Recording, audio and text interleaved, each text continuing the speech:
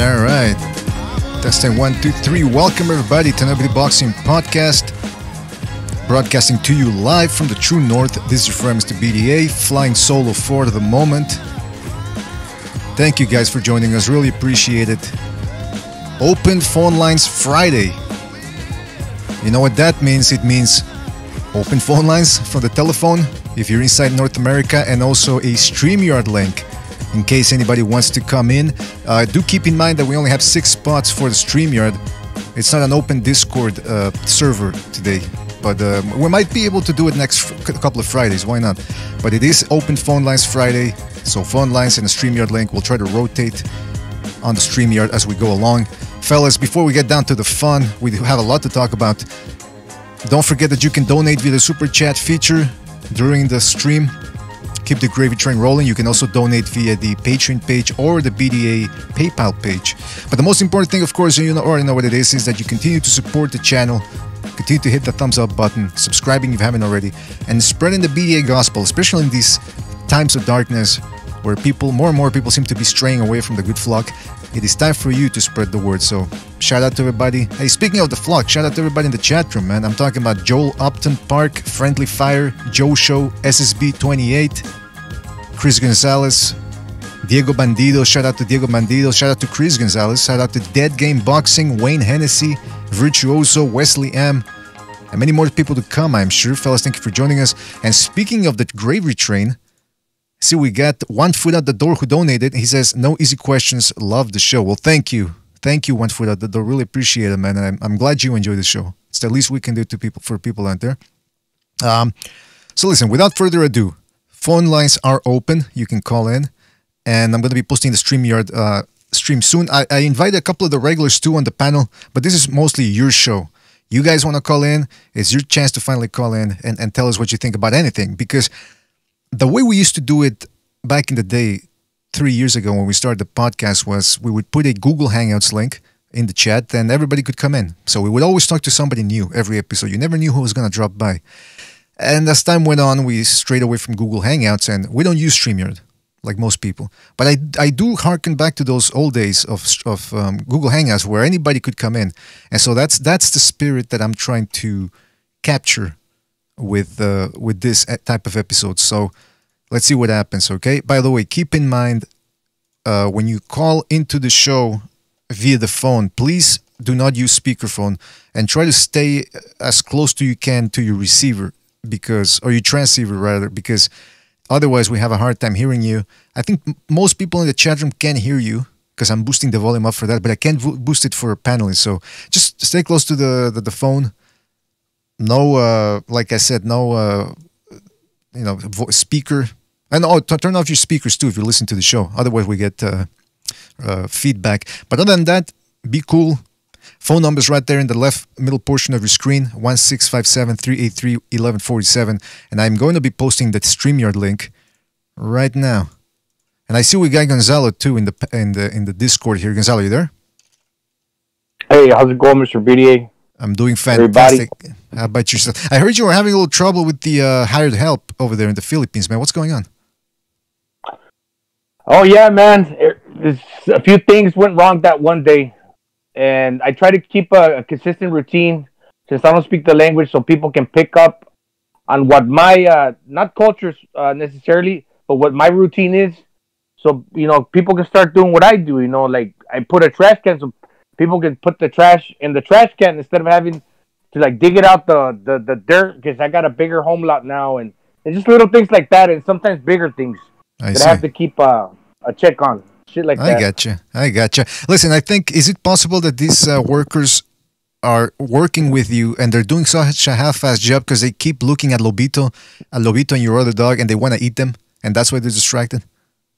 I don't think so, but maybe, you never know. All right, yeah. Listen, let's again, this is going to be mostly a show for new people to call in on the phone or on the StreamYard, and we're going to let them have their say, but of course I want you guys to jump in and contribute as well. But so far, no calls and no StreamYard people. So I wanted to ask you, we have the Pulev Joshua fight tomorrow.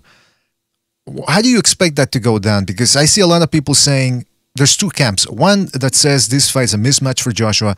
Then you got the other people saying Joshua's fragile. He's going to lose any day now. In fact, Bob Arum, who I believe co-promotes Pulev, has just come out in the last press conference, and he was very bold about it. He said, "Look, I'm not too optimistic about Fury Joshua happening because I don't think Joshua makes it past Pulev."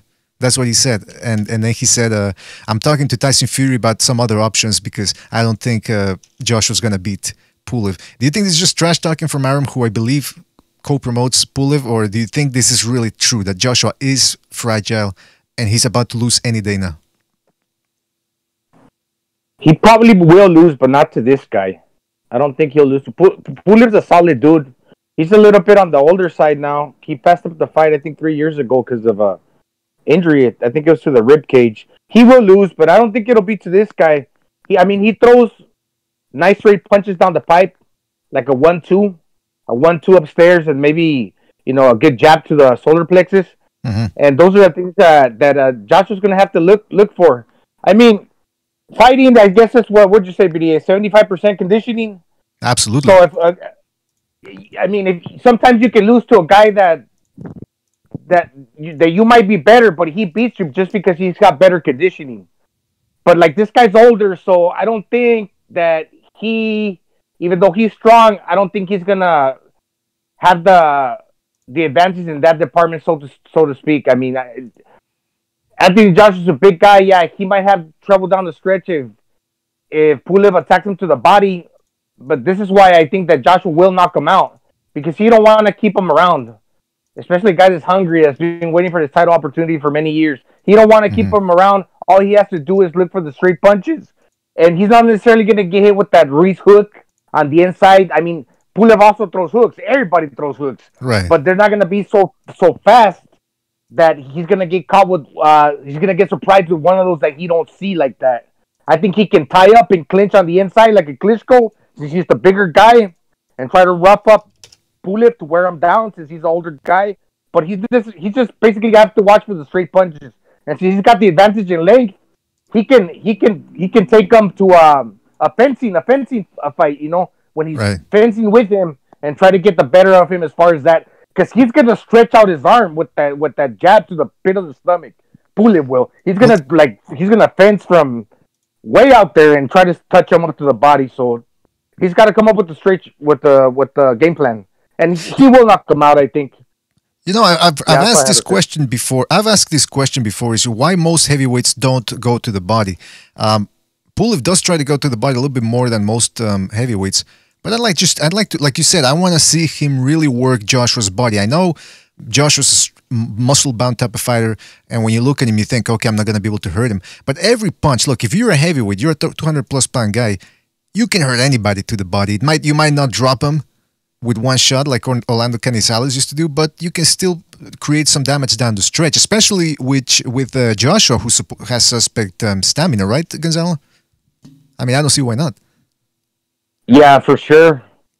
And he's a big lumbering guy.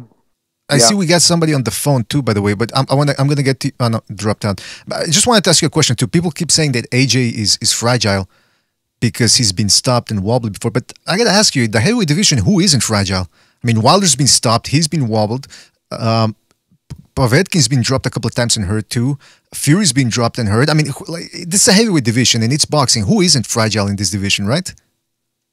There's a couple of solid dudes like Marcus Watch, the guy that's fighting this weekend. He's a giant. I don't think he's ever been stopped. And fighters like Joe Joyce that obviously look like they're just big and strong.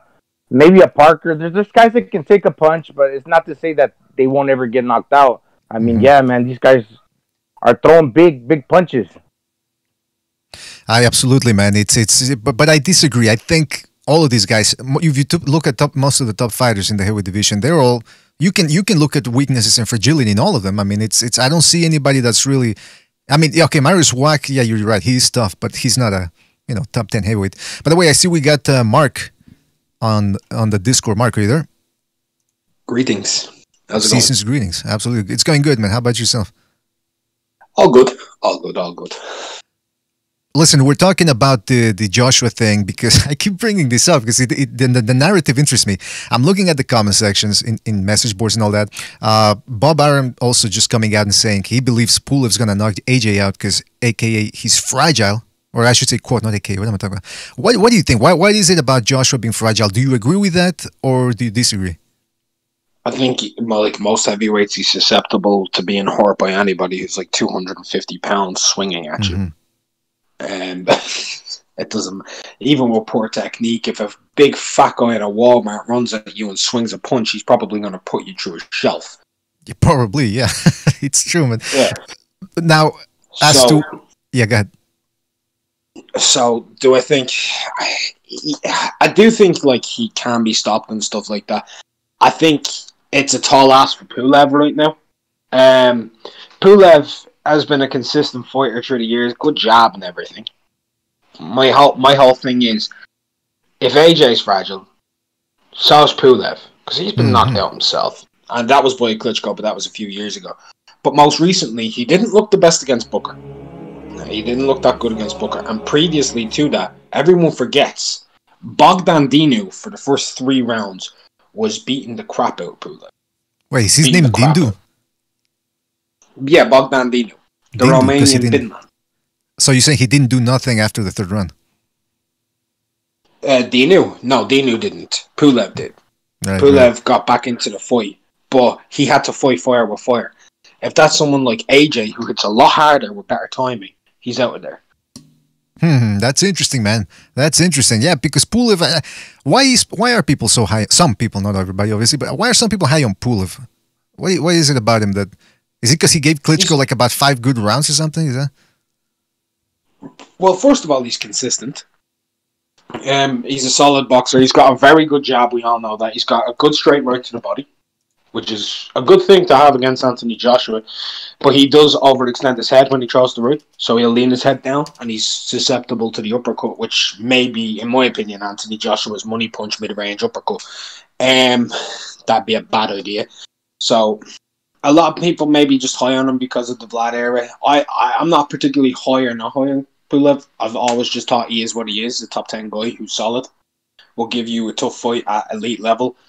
But that was about 4 years ago. He's a different fighter now.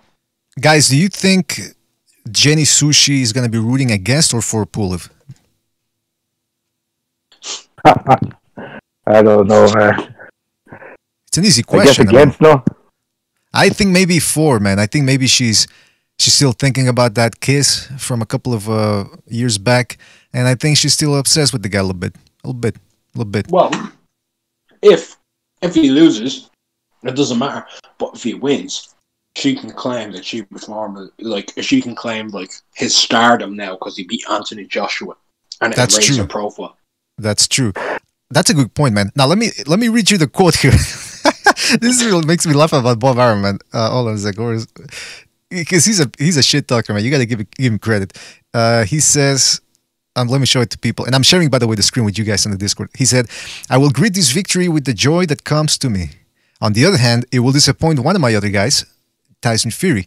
I talked to Tyson on Wednesday, in fact. We're already making plans for other opponents. Fury agrees with me that there is a great chance that Pulev is going to upset the apple cart and beat Joshua. Wait. Wouldn't he actually, as a businessman, wouldn't he actually want Joshua to win so that him and his guy Fury make I shouldn't swear, a ton loads of money in a mega fight, man? Like, why is he talking so much? Yeah, he probably knows that. But he wants this fight to sell as well, right? He has to sell this fight too, man. He's a businessman. That's true. That's absolutely correct. By the way, we got Recognize in the house. Recognize, are you there? What's up? How you doing, man? Listen, I'm asking everybody because piggybacking up he just left. What the? How impolite. All right. Meanwhile, we got Virtuoso on the StreamYard. Virtuoso, are you there? Hold on. Go ahead. Can you hear me? Yeah, I can hear you, man. All right. Yeah, I mean, I feel like this is the last big fight for Pulev, man. I don't see him, getting any much, bigger pay this and this. I do think proceeds of his purse is going to go to Jenny Sushi's, Cash App. That's for sure. Okay, but why do like I asked the question? Isn't everybody to a certain extent in the top 10 vulnerable in the heavyweight division? Like why do people keep saying Joshua? Is he vulnerable in the sense that he's mentally vulnerable? Is it the chin? Is it the stamina? Or is it a combination of everything? He got beat up. So everybody's got that image still that he took a beating in the first fight against Ruiz. Now, recognize you've been around the block a couple of times. You know, you've seen a little action. That's what they say. That's what they say. What can a guy do to fix that image? Because he running around the fat boy Ruiz, which was the smart thing to do. Nevertheless, people still criticize him for it, and it didn't help his tough guy image or the tough guy image that he would like to have. So, what can he do to change the perception that he's a fragile fighter? Keep doing what Lennox Lewis did, right? Lennox Lewis got chin checked by McCall early in his career, right, and became a world beater. Started going in there against every top opponent, took some hits, never got knocked out, and still won the fights. He fought Ray Mercer, where he got hit a lot, and he took that well. Who else did he fight? Vander Holyfield. Vander Holyfield hit him with some good shots. You just got to keep, doing what a guy like Lennox Lewis did. Mm-hmm. That's a great point. That's a great strategy right there. What does everybody else think? Yeah, that seems plausible.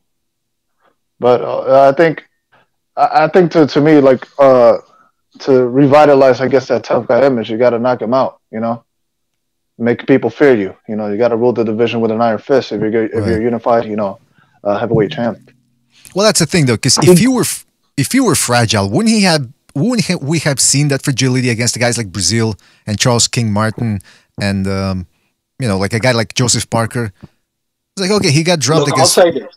Go ahead. I'll say this: if you're truly fragile, Vladimir Klitschko knocks you out. Hey, great point, man. Great point. Yeah, so does Povetkin. They both will knock you out if you're completely fragile. You can't win those fights if you're fragile. He got exposed, but he didn't get exposed for being a bad fighter. He got exposed to, there's chinks in the armor that people can exploit. But, I mean, Klitschko knocked him down, and he got up. It must take a lot for a big guy to go down hard and pick himself. Like the saying goes, the harder they are, the bigger they are, the harder they fall. He scraped himself off the canvas. And Ruiz, one last thing. His style, it was very wrong, real quick hands. And he was still able to get off his feet where the referee called him. So he got exposed to a certain limit. But he can only do is improve from this point on. Because he's got taken to those deep waters and somehow has been able to survive it throughout by taking the rematch and not losing by getting knocked out in the first fight. But we saw how he can be hurt. Mm-hmm. So, but it seems like there's a few things more unforgiving. Well, actually, the only thing more unforgiving in boxing is quitting. And some people actually do feel Joshua quit in the first the Luis fight. Did he in fact quit? If he would have quit BDA, he would have stayed down in the first knockdown, but he scraped himself off the canvas 4 times. So there must have been some really, I want to do this, but I just don't have the solution in his heart. I don't think he quit. I just think he misused some of the tactics that he uses. I don't think he was in condition to continue fighting. That's the first thing I'll say. Mm-hmm. I think he wanted to try anyway. Because if you watch AJ, the way when he was in that corner and leaning against the ropes when the referee stopped him and he's spitting the mouth guard out, he's used that tactic in the UK a couple of times, like even in the Klitschko fight, and he got the benefit of a doubt with the referee. But in the US, he didn't get the same benefit of a doubt. Huh. That's it. BDA, he was concussed. It's like that drunk uncle you have in a party that gets beat down, but he wants to keep going at it. Let me have a piece of him. Like that. That's a good analogy. Wait, when you're saying drunk uncle, are you the drunk uncle at the party, Gonzalo? That's what it sounds to me, man. It sounds like that to me. Yeah, that's why I identified really, really fast with that. No, but it's true though. I mean, you guys make excellent points. Recognize, what do you think? Do you think he quit? Do you think he's got some bitch in him, or? Nah, I don't think he's quit. He quit. It's like when you're getting swarmed on, you kind of back off for a second, like, holy shit. You know what I'm saying? Doesn't mean you're running or quitting. It's just you're confused because you're getting hit with big shots and you can't stop them from coming. I don't think that's. I think that if he would have went down the third time, right, he'd have just said, "Fuck it." You know what I'm saying? I can't do it. But the fact that he got dropped twice and he got up twice, I don't think he quit. All right. Well, that's it. That's one way. Listen, I'm trying to get all the opinions here because I remember when you, Gonzalo, and myself were rewatching the first fight or clips from the first fight, and it was quite clear that after the knockdown, he just fought the wrong fight. He tried to exchange with Luis to put him down again, and he fell into Luis's hands, those big fat hands of his, and he just got tired too, spent all his bullets. So my thing was that they have that saying that that goes something like fatigue makes cowards of us all. When you're fatigued and a guy's whacking you over the head, it is the worst place to be in the world. And I think maybe Joshua felt tired. He felt those shots. Things weren't going his way. And it's possible that he said, you know what? I can still get up and keep going, but I'm probably going to get my ass knocked out or beat up. So he probably said, you know what? Screw this. I'm bowing out. And he gave the body language indicating that's one possibility. I'm not saying that's what happened, but I lean into that possibility sometimes. Now, you guys are saying that he didn't quit. Fantastic. He did get the win in the rematch. So now we look at the possibilities of what happens next. And what happens next also is he's taking on Pulev. Does he need to look impressive in this fight to make a statement? Will it be unforgivable for him to fight again the same way he fought against Luis in the second fight? I think so. He'll get a lot of criticism. Not for me, maybe also, but from a lot of people for sure. Definitely in this damn YouTube age. They're going to see everything. Mm-hmm. Yeah. I mean, it's from my perspective, it's like I see a lot of fans when it comes to fighters that they like, they'll set the bar really, like, in my opinion, low for them, and then you'll see haters set it too high. So like Anthony Joshua's haters will be like, Pulev's an absolute bum. He needs to knock him out inside 2 rounds, and his fans are like, oh, inside 10. Me personally, like I think mid rounds probably like 5 through 7. Right, that's my own thing. Right. Yeah, I think he'll stop him 5 to 7, and I think he should stop him in 5 to 7. This is a faded Pulev. He should be able to. If he is what he is, he should be able to stop him. If he does, like, if he goes the full 12 and does it like Ruiz and he boxes well, it's like, yeah, okay, I know you can box, but I need a statement from you, because I don't want to have to tune into pay-per-view fights to watch you dance around the ring for 12 rounds. Absolutely, especially heavyweights. If I want that, I'll get a time machine and watch Mayweather. Oh, wait a minute. You don't have to throw Mayweather under the bus on this show, man. But by the way... I'm not throwing him under the bus. No, because you are. I actually liked it. No, I liked it. Because I'm actually complimenting Mayweather, because I would rather watch Mayweather do it than him, because Mayweather was better at it.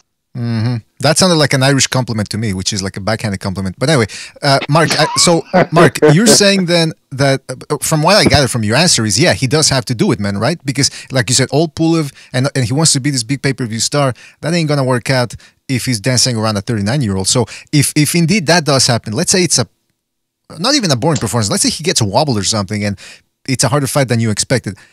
How much credit are you going to take away from Joshua, or how much credit are you going to give Pulev? Well, first of all, let's say he gets wobbled and he knocks him out. Cool. That's happened a lot in Joshua fights. It's happened a lot. That I don't care. Like, I don't expect Joshua, if he's aggressive, to be punch perfect. If he goes to full 12, if he does it because Pulev made it that way, I'll give Pulev a lot of credit and probably not much from AJ. But if AJ is just doing what he did against Ruiz and throws a couple straight rights every round and just mostly on the jab, I'm going to be like, I don't care. I need to see something.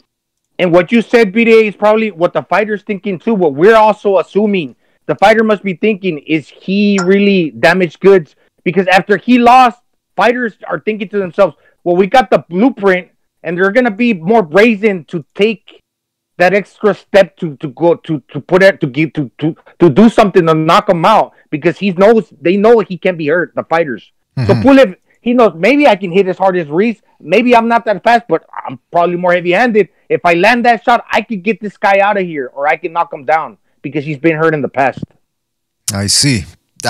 Listen, that's an interesting psychological perspective on it. It's true. It's like with Deontay Wilder, probably. There's a lot of guys that are probably going to try to push him back now that the blueprint is out. The question is, can they pull it off? I see also we got G Boogie on the Streamyard. Guys, don't forget, open phone lines Friday, so Streamyard is link in the description, or I mean in the chat room, and of course the phone number is up there. G-Boogie, are you there? Yes, sir. Fantastic. Listen, we're talking about Anthony Joshua and the fragility around his Q rating. Well, not Q rating, actually. I'm talking about his fortitude. People seem to think that he's a delicate little flower that's going to crumble any day. Now, what do you think about that? And what do you think that is? He's a pansy. No, I'm kidding. No, you go ahead and say it, man. Yeah. Nah. He's just like every fighter. Every fighter has his pros and cons. It's up to the natural ability of the fighter, and I think his mental, he proved already in his career that he's mentally strong, because he came back from ass whooping from Majin Buu, and so mentally he's strong. His attributes are there. He changed up his style of fighting when he lost to Ruiz the first time, so he can adapt. He's just like every other fighter in the world, I got you, man. And he's got firepower. He's got he got firepower. Firepower, especially if you stand in his mid-range to close range, and Pulev is more long distance, and he's got the disadvantage because he's shorter than Joshua. So, listen, when you see a guy as big as Joshua and you know he can whack hard, people expect big things from the guy. No pun intended with the big. So it's the same thing with Klitschko. That's why a lot of people dislike the guy, because they saw this big monster and he fought like he was a midget. So actually, that's not fair to midgets, because I've known plenty of midgets that fight hard. Listen, let's go to the phone lines real quick. We got a caller on the line. 314, you're on the air. 314, what's on your mind? What's up, guys? It's Wesley. Hey, I just wanted to say, to me, the more interesting thing is, because I think Joshua wins regardless, but it's how Joshua wants to win. And if he wants to go in there and box to victory, then you're looking at a new, dead age for heavyweights. Because people are going to say, hey, look, this guy's just going to box everybody now. And the weight he came in at, I don't know if he's going to be able to bull rush Pulev. Pulev's no pushover. Guys, what do you think about what Wesley just said? Agree, disagree? No. I agree. He's got to box him, but he's also got to punch with them. Yeah, I would say he has the better attributes than Pulev. Pulev's he got speed for the first couple of rounds, and then after that his speed diminishes, and then Joshua have the better timing, and he's going to catch him. Well, there you. I kind of disagree with that. I think Pulev's actually got better. I think Pulev's got better timing. I'm just saying that if he doesn't get that guy out of there, I'll watch regardless. But the more casual fans are going to abandon the sport again if he's not putting people out, is what I'm saying. Screw the casuals. And by the way, Mark just said that Pulev has better timing. You said you disagree with what's going on here? No. Yeah, no, Mark. I said Mark. Caller, hold on. Let me get Mark's point of view. Go ahead, Mark. Yeah, I kind of disagree with it, because I actually think Joshua's actually the faster fighter, and I think Pulev's got the better time. Which the last time it was the other way around. Joshua's got better time and Pulev's faster. I don't think Pulev's faster. Pulev's regular based. That's interesting. Joshua's got faster hand speed.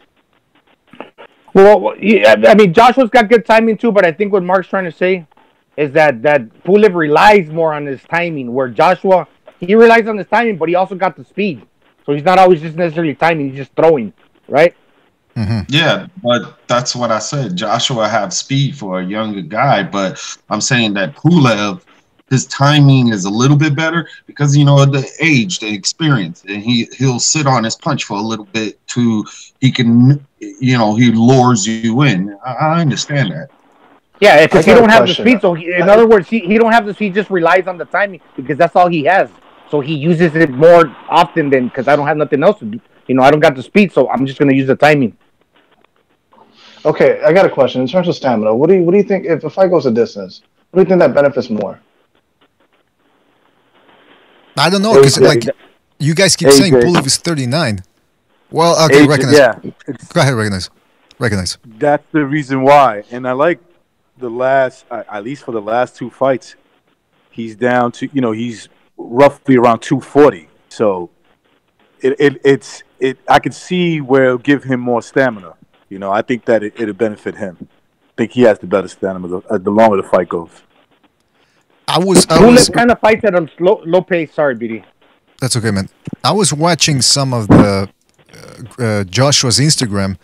He looks about to be the same musculature. I don't see. Has anybody? Around the shoulders, BDA, you can see around the traps, the shoulders, he cut off some muscle. I mean, it still looks lean, but it's not as bulk as it was before. Right. Yeah, like the first time he fought Andy Ruiz, he was at I believe 250 something. He was too heavy, and that's why I was saying before he needed to lose weight. And then when he came in with the weight loss, you saw how he was boxing. He had better stamina. Yeah. Well, Wesley. So, what do you think? Do you think that the fight, if the longer the fight goes, it favors Joshua, or does it favor Pulev? I mean, Joshua, I think, is kind of a burst fighter. Like, you go back to, like, the Klitschko fight, if he really goes for it, he's kind of spent for a couple rounds. So it kind of depends. But if you watch the Ruiz fight, that's what I was trying to say. Like, he's got two styles. He can come out firing, or he can just box you slowly. That's true. That's kind of like his two speeds. And they're it's two good speeds to have, man. So in case you're in trouble, he can always dance around. Like, that's what he did against Klitschko. Remember in the first fight, he got tired, he danced around, got his second win, and then he took Klitschko out of there. So that's one thing that favors him. Now, Wesley, we got to move on. But before we do, can you just say, for me, you boys ain't from around here, are you? You boys ain't from around here, are you? No. Come on, you gotta give a little something more, man. Come on, go ahead. You boys ain't from around here, are you? Imagine your car breaks down. We don't take kindly to people like you around these parts. Imagine your car breaks down. Joshua, like Joshua. If your car breaks down and some guy steps out of the woods and says that to you, and he's got like a crossbow, you're in trouble, man. You are in trouble. Anyway, listen. Yes, you are. Yes, like you need to get that thing turned over quick. Hey, by the way, Wes, I forgot to ask you. So, final prediction then for Pulev Joshua. Points, Joshua. Points? Huh. Yep. I had my points too, but like up until that confrontation, Hold on. Let Wesley explain, and then we'll get to Richard. Go ahead. Yeah. I think Pulev will survive whatever rush Joshua has, and hug him as much as he can, and get the points and lose on. And I think Pulev will lose on points hugging. No, that's gonna be boring. Anyway, I don't. Well, I think that's what's gonna happen. I don't think he's gonna go through the knockout of the year recipient like he did last time. Right. Well, listen, thank you for your call. Thank you for your prediction. Hopefully you're wrong, because I want to see a good shootout. So I do too. I know you do. All right, listen, Wesley, thank you for your call, man. We'll catch you on the next one. All right, man? All right, bye-bye. Hey, BDA. Hold on, Gonzalo, real quick. Just I forgot to super chat here from. Hold on a second. We got a super chat from. What is this? Hold on, give me 2 seconds here, because I fell behind on the. Okay, shout out to Tony Boswell, who says, much respect to BDA and the chat. Happy holidays to all. Peace and prosperity. Okay, shout out to you, Tony, by the way, as well. And Wesley M, who just put a GIF there. So shout out to Wesley M and Tony for the contributions. All right, Gonzalo, keep that. Don't forget what you were going to say. I wanted to get to Virtuoso first, and then we'll get to you, right? So Virtuoso, what were you going to say? You still remember? So yeah, I was picking Joshua by decision, but then up until the confrontation they had in the face-off and the weigh-ins, I figured, like, Joshua could be more inspired, to really get this guy out of here sooner. That's all I wanted to say. Yeah, probably, man. Probably. Gonzalo, you were going to say? No. I was just going to say with the Wesley joke. It's like, he's Wesley, his family captures you and takes you into the backwoods of West Virginia. Then the only way you can get out, you have to answer a boxing quiz. And if you don't get it right, they're going to fuck you up. Listen, it's not all I like the guy's accent. That's why I wanted him to say that. But now you're venturing into Deliverance territory, which is an ugly stereotypical movie. You know, a lot of people like to complain about stereotypes of this, stereotypes of that. But when it comes to hillbillies, it's okay to make fun of them, the mountain folk. I disagree. I think they're good. No, I tell you the accent. Sure got a pretty mouth. I tell you the accent you gotta be afraid of. If you're in a big city and you hear, "Hey, yo, where the fuck you from?" Oh yeah, exactly. That's even that's dangerous, man. You know you're in trouble. I ain't from around these parts. BLM ain't gonna help you out if you know what I mean. If you hear that, Where the fuck you from? That and then recognize. Then this is the next thing you hear. That's all she wrote. The second you hear metallic clicks, you better run and zigzag. Exactly. Yeah, exactly. And you can outrun this. You can outrun those thugs though, because they got their pants all down to their knees, so they can't run after you. All right. Yeah, you don't got to worry about it. As long as you run in a zigzag or run the opposite way, they don't know how to shoot. Oh yeah, that's true. They shoot they turn their hands sideways, like in the movies, and they try to shoot. What he does when he's about to squeeze the trigger, he'll turn behind him, and then he starts shooting. Foul! Look back. Turn back. His boy by accident. G Boogie. I just wanted to point out like a. Oh, sorry. Go ahead. No, I was just saying he'll kill his boy by accident. Yeah, for sure. How many times has that happened? How many times has that happened? A lot. You know, here's the famous excuse. Yo, he had a gun too. He started shooting back. Motherfucker, you liar. Shot him, bro. Oh man, how many times have the cops heard that one, man? Oh, he had a gun too. Yo, it wasn't me. Anyway, listen, I wanted to ask you fellas, now that we're talking about there's some imagine if you guys in the Discord can see the screen I'm sharing, if these two guys walk up to you, do you think they have guns, or do you think they're gonna try to poke you with something else? I'm getting the fuck out. I'm not trying to find out. Let's just put it that way.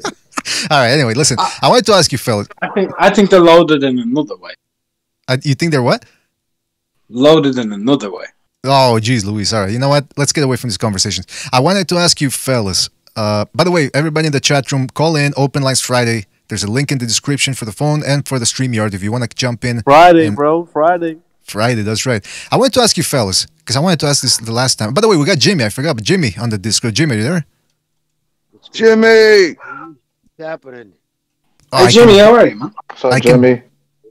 Every day Hey, Jimmy. it's a good day, man. Nah, Jimmy, I can barely hear you. It's not a good day. I can barely hear you, man. All right, let me call you right back. All right, fantastic. I heard exactly what Jimmy said, man.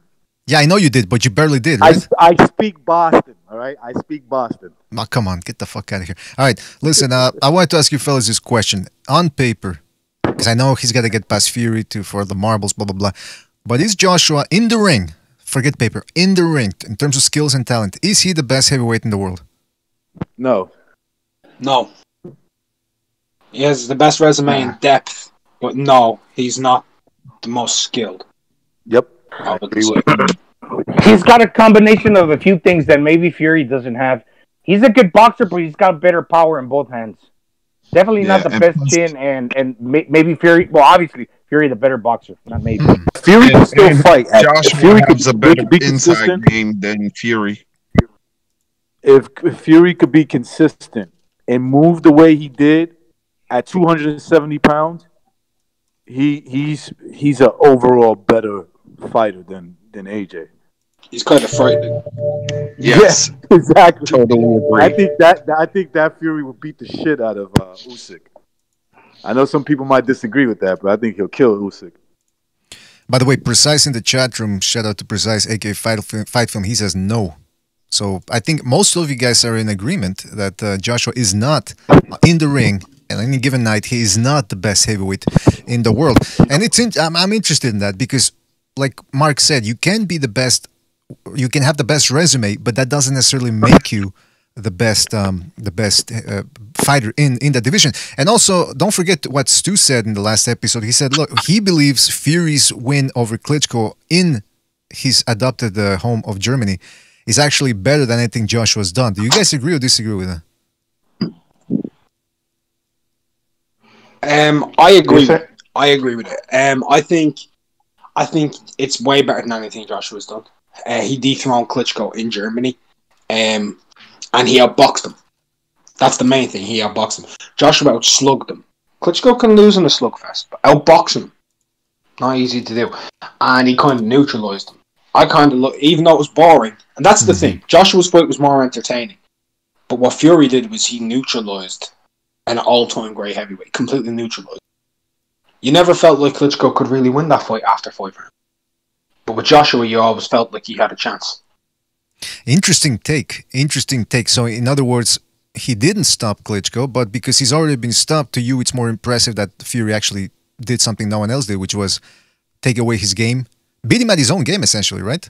From long range, feinting him. From even the tactics with the ring, the mental games, the whole thing that Fury did with Klitschko, to me, was really impressive. Really impressive. But it was, right, guys? It was a very boring... when I remember before the decision was announced, I was thinking, oh boy, since nothing of note really happened, I thought they were going to give Klitschko the decision. I had the sense that Klitschko had been around for I don't know how many years, many title defenses, that it was time for him to get replaced. I don't know, that don't make sense, but like I had the feeling that there was somebody that was going to come in and beat him. And Fury beat him in a boring fashion. So it was kind of expected to be, and at the time, I don't know if he was changing promoters or he was getting a divorce, but he didn't look like he was up for the fight. Similar like when Pacquiao fought Horn, I had that feeling. Well, wasn't that around the time that his wife was talking about she wanted to snuff their baby or something? Or was that afterwards? I forget. Abort? Not abort. Snuff their baby? Yeah, she had postpartum, what do they call it? Postpartum depression. And she actually, I think she fantasized. Didn't she say like he got her off, I think? Like she would rub one out thinking about murdering her baby? Or am I making stuff up? I don't know. I think I heard that. I heard of it. What are we talking about? Hayden Panettiere? Yeah. Yeah. Psycho women. What? G-Boogie says psycho women. It's like, I'm not saying, like, I heard that she had postpartum depression, that she had, like, she wanted to, like she didn't know if she wanted to live anymore or have her baby live. I don't know. Maybe I'm. Yeah, it's like sympathy pains that women have, or they say to their husband, "Oh, look at me, I'm fat. I got a big stomach, and look, you look so perfect, honey." Well, then after you get the baby, lose some fucking weight, you fat cow. Oh, wait a minute! You can't say that. She's upset. She's upset. She had those little elf hands. What did you say about Lesbos? No, I said she was upset that she had those little elf hands. Oh, well, listen. She was kind of a weird shaped bitch, man. She's only 4'11". You know what I mean? Seriously, she had those little fucking creepy hands. I mean, I don't know, man. Ugh. So what you're saying, Jimmy? She had Floyd Mayweather crack baby hands. At the time, I was watching boxing at the regular. I was doing other things. I was up in TJ. But look, Klitschko got a little stagnant, and I felt like, man, I just had the feeling that the people wanted to maybe, like, this is in my mind, have like another heavyweight champion, and then Fury stepped in, and to where when he fought Joshua, Klitschko actually got up for that fight. He was the older guy, but he had a challenge, and he had something to prove and those belts to recover. So he says, I'm going to prove to this young man who I am, Vladimir Klitschko. So I actually thought he came into the Joshua fight a little bit more enthusiasm. Right? Yeah, with more, I don't know. Like we say, con gana, con huevos. Con ganas, sí, con huevos, absolutely, man. You know, I wanted to ask you guys this, is like, if that, that version of Klitschko would have fought, Fury, again, would he have been, successful this time? Because looking back at that fight, I saw him, fighting a bigger guy that he's never done before, and he looked befuddled. But I think, he was inspired to fight him again. That's when he got that rematch, title shot against Joshua. That's what he was trying to prove. Yeah, you know what? But like now that we're throwing around Spanish expressions, it's also what happened with Klitschko in the Fury fight is he está mamando. Se está mamando means he was fucking jerking off. That's what he was doing. He was just jerking himself while watching Fury. All right. Shout out to Chris K for his contribution to the Super Chat. He says, y'all forgetting your king, the Bronze Bomber. Oh, come on, Chris, a.k.a. Undercover Asian. What's the matter with you? By the way, I appreciate your contribution, man. Really appreciate it. Shout out to Undercover Asian, a.k.a. Chris K. By the way, fellas, yeah. Somebody was going to say I didn't forget about Bronze Bomber. He's still knocked out or what? Come on, Hey, BD, can you hear me now, dude? Absolutely, Jimmy. Absolutely, not loud and clear. Well, I was going to say about Klitschko. Listen, Klitschko's an awful lot like, well, it's that Eastern European trained style. Like even with Triple G, it's all under that same umbrella.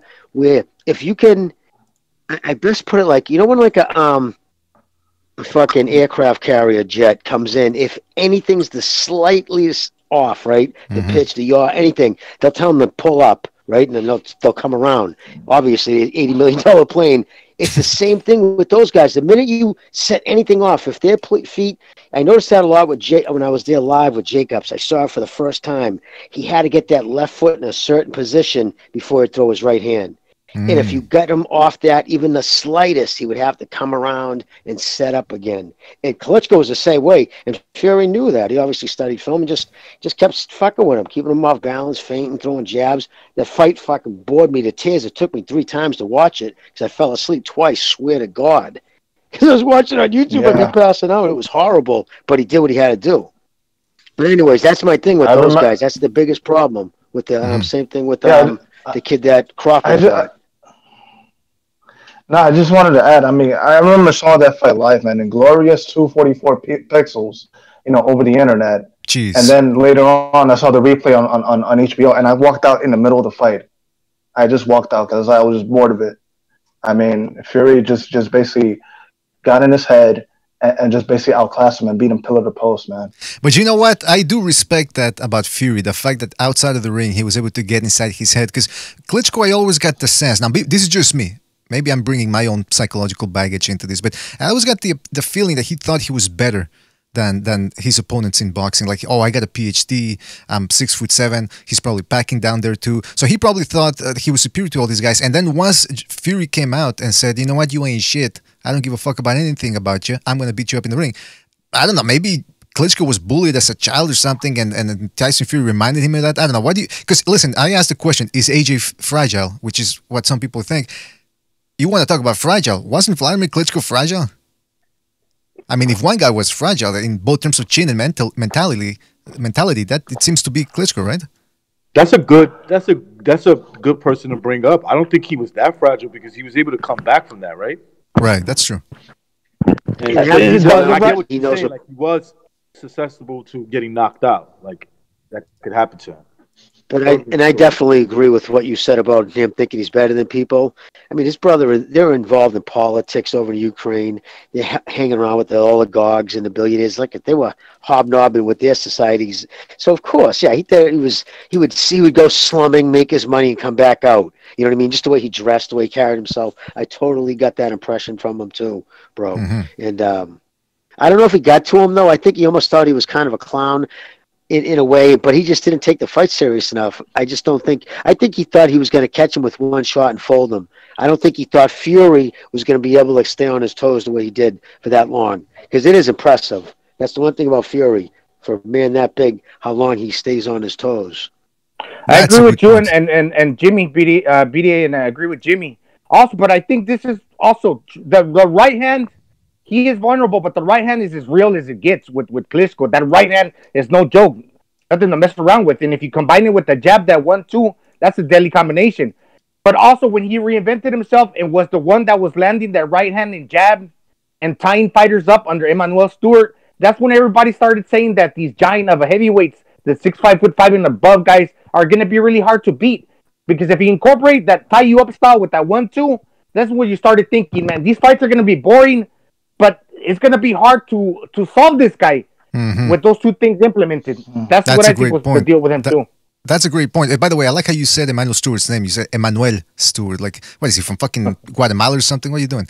But look, it's true. Klitschko was a puzzle to solve, and boxing is not all about slugging it out. But I did like the pre-Brewster Klitschko, the guy that actually went out there and threw combinations. And yeah, he got stopped, but I mean, nobody wanted to see him become the Ukrainian John Ruiz. I mean, I hated his style with a passion, that guy. And somebody was actually trying to get into it with me one time, a long time ago. It's like, no, actually, he was entertaining. I said, why was he entertaining? And his whole thing was, well, it's because if he wasn't entertaining, he wouldn't have drawn so many people to his fights. I'm thinking, but it's that so many people went to see Mayweather fight too. Like objectively does not make somebody entertaining. A jabbing grab guy like Klitschko ain't entertaining. I'm sorry. I'm pretty sure there's a couple of. And by the way, the Germans find entertaining. You know, in Germany they don't have sitcoms. They got no comedy over there. They've been shell shocked since 1945. So let's forget about what the Germans like and focus on what normal people like. All right. Sorry, Jimmy. Go ahead. I was getting heated. No, I was just going to say you have facts on your side, bro. The sport objectively went down greatly under his reign as heavyweight. That was the one thing. If you had always had a popular heavyweight champion, you know what I mean? Like that could the heavyweight championship and a popular one alone could keep the sport survive like no other class. He just turned people off. You didn't hear kids mentioning, because there weren't fucking too many kids. And, you know, I seen walking around with Klitschko t-shirts on. Put it that way. You know what I mean? So it wasn't entertaining at all. You know, Jimmy, I wanted to add to that. It's like Mayweather gave himself way too much credit for saying that he put heavyweight boxing out of business. That's taking way too much credit from Lennox Lewis and Vladimir Klitschko, the Klitschko brothers too. Yeah. Well, listen, with Vladimir Klitschko, he got the job done, right? Plenty of title defenses, a couple of championship reigns. But when it comes to actually showing, like whenever he got hit, that's the other thing, is whenever he got hit, he would turn away or he would react funny. It's almost like he was reliving his stoppage defeats every time he got tagged up. And that was what I think he got shell-shocked from those KO losses or stoppage losses. I also wanted to bring something up about Tyson Fury that he said in 2015 before the Klitschko fight. He said that Klitschko was a devil worshipper. He says, to be honest with you, I know Klitschko is a devil worshipper, he told the Daily Mail. You can go on YouTube and watch him playing with magic and all that sort of stuff. Vladimir and all these rock stars and singers and these famous people, it's common knowledge that they're all involved in a cult group of Satan worshippers and all that stuff. A man who does evil things and worships an evil one, how can he win over a man who wants to do good things and preach good stuff? I gotta tell you, I like Tyson Fury. He said that. Yeah, but then didn't he go on to fucking snort a couple of keys and bang a bunch of prostitutes? I mean, he preached it, but he did. He talked it, but he didn't walk it. It sounds like he was doing a couple of lines before he said that too. I mean, what the fuck? I've never seen. Have you guys seen a video of Klitschko practicing magic? I'm curious, man. I'm gonna search it all you guys. No, never. Nobody? That's just him trying to make him look, self look good. I mean, I kind of liked him, when he started dressing up as Batman in the press conferences, man. I'm just kidding. We didn't hear the joke, Jimmy. What was the joke? All right. Well, listen. Hey, can you guys hear me? BD, I can't hear you. No, I can't. Something happened, though. Something happened. Yeah, all of a sudden it went dead on me. Yeah, can you hear me? Yeah, we can hear you, unfortunately. Now, listen, Recognize. Hey, Recognize, are you on the job right now? No. I hear a lot of echo. Are you in a mansion with a bunch of devil worshippers? No, I'm in a... Say again? I can't hear you. Are you in a mansion with a bunch of... Oh, wait, are you fucking with me or... No, I hear you fine. All right, are you in a mansion with a bunch of devil worshippers? No, he's doing a Freemason ritual. Something crazy happened last night, BDA here. What happened? The vendors. So I got this big home lot, and I covered the front. I put some steel bars, but I covered that with some. I covered it. So like people sell from like from 8 in the morning to 5. Like vendors, they'll sell corn. There's so many things, and they'll drive by. But yesterday, 9 p.m., somebody was ringing a really faint bell. And they said popcorn. I was talking to my wife here in this little kitchen that I made, and I guess they could barely hear my voice when they said, "Sir, popcorn." Then my wife's relative was here. She's like, "Man, they never in 13 years that I've been living here, somebody ever come around this time of night after 5 p.m. selling things." So like after they left, the lady texted us when she went home, "You guys need to be careful because that was really odd. Somebody's casing your house because who's gonna be going there at 9 p.m. saying popcorn, and when they hear your voice, they say, 'Sir.'" It was just really creepy. Jeez, Louise, that's a scary. Really weird. You should turn that into a creepypasta or something, man. Why not? Somebody selling BDA. hold on, the strange tale of the midnight popcorn seller. That's a good title for it. Hey, Gonzalo's. You want me to? Can you hear me? To send you a pro system? A pro system. What? Okay. Oh yeah, sure, yeah. Can you hear me? Yeah, we can hear you Yeah, right now. yeah, What's the we matter with you? recognize. But it sounds like you're going down an elevator like 90. Can you hear me? All right, that's plummeting. enough, man. Hold on, real quick. Shout out to Tyson Julio Ochoa, who says Tyson Fury is of Jesus. I love him. The world is of the devil. Tyson, though flawed, is of God. The one God, Jesus Christ. Absolutely, Julio. Thank you for that quote, man. Amen. Absolutely. And you know what? You shouldn't even have donated. That quote was enough. That worth a lot more than $5 million, man. But thank you anyway for the contribution. We'll take it though. We'll take it. Thank you. We'll take it. That's right. We'll split it up and buy some Doritos or something. Shout out to Julio Ochoa. All right. So you know what, fellas? I finally found. I think this is the clip that Tyson Fury was referring to. It's a video of Klitschko like playing a magic trick, a simple magic trick. But I've seen those type of videos from hardcore Christians who say that any type of magic, and that's magic with a C, by the way, the simple sleight of hand type magic, that is demonic. Yeah, so what do you guys think? Is this proof enough that Klitschko is a Satan worshiper, or do you think it was more of Tyson Fury just trying to get in his head? Trying to get in his head. Yeah, I agree. Well, then that brings me to another question that I got for you guys. They say AJ is fragile. Tyson Fury has a PhD in manipulation. Manipulation, but not sexual manipulation like I do. But my question to you fellas is, who can get inside AJ's head right now? Who's the biggest shit talk in the heavyweight division? And if it's Tyson Fury, can he get into AJ's head and make something happen? Mike, absolutely, right now, without a doubt. And I'll tell you why too. Why I would think AJ could be fragile.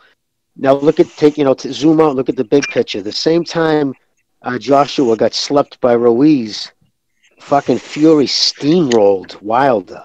Right? Nobody, most people didn't see that coming. I mean, I personally said I thought he was going to put him away in the fourth, just the way he was talking. But anyways, I'm telling you right now, Fury, that added so much confidence because I think he could have always knocked out. I think could have had naturally a higher KO ratio, which I think it's 68%. But his confidence in knocking people out has grown. I bet you he's probably going to come in pretty much the same game plan. Why try to eke out, dance around, and jab with this dude who's got the power? And I think at the same token, he was just put away, so he was just knocked out too. So that's like, wow, okay, so this dude hits harder than I originally thought. I mean, so much has changed in the past couple of fights. It's nuts. I look at it like this, Jimmy. If Big Baby Gerald Miller can get into Joshua's head, Tyson Fury will be living there rent free. That's interesting. What does everybody else think about that question? Do you think Fury can get inside AJ's head? Yeah, absolutely. Okay, but let's delve into it a little bit more. How do you think he can do it? Why can he say to get into AJ's head? I would say to him, remember that overhand punch that you got hit by at the top of the skull by Ruiz? Look at what I did to Wilder. I did the same thing, but it doesn't have to come from underneath. I'm tall. I just gotta swing my hand and clip you at the top of the head, just like I did Wilder. And look at what happened to you against Ruiz. Just call on you, big dosser. You lost. Fat ball. I've been calling it the dent maker. I'm gonna be I'm gonna put one of those divots in your skull. Hey, what if he does? I think Fury is going to be attacking Joshua in terms of his accolades. How he got the belts, man. It's going to be like, oh, you basically won my belts, that basically I lost, on the scale, Right. So I'm going to win him back, That's a good one, man. That is a good one. Yeah. The attack his worth as a fighter. Yeah. Wasn't that the same punch, BDA, that Joshua got hurt by, the one that Fury landed on Wilder, a right hand to like the ear, to that top side of the head, right side? Yeah, it was. Now that you mention it, you know what Fury could do though is play some like Max Cady type mind games with him. The guy, he could say, "Look, people are accusing me of cheating against Wilder. Maybe I did. Maybe I didn't. Joshua, you're gonna find out." You know, letting him know, like keeping on his toes and saying, maybe I'll cheat on you. You never know what I got in my gloves. Could have a lot of surprises up my sleeve, literally. What are you guys thinking? Would that be a good one? Good tactic? Well, no, because you know why I wouldn't say that publicly, because it would be feeding too much into. You don't ever want to give the LDBC and that, you don't want to give that any credibility, even jokingly, because that's all. You know what I mean? Like I just would stay away from that. He has enough ammunition just with the the other dude just said, "Fucking dude, you've been just keeping my belt warm, dude. Nobody ever taken my belt from me. I've never had to hand my strap over like you did, having to look at a man after he knocked me out. Oh, yeah, he could fuck with him just with that shit." All right, so Jimmy, let's say you were Tyson Fury. All right? How would you go about it then? Like, Virtuoso gave us a good one, and do you have a good one?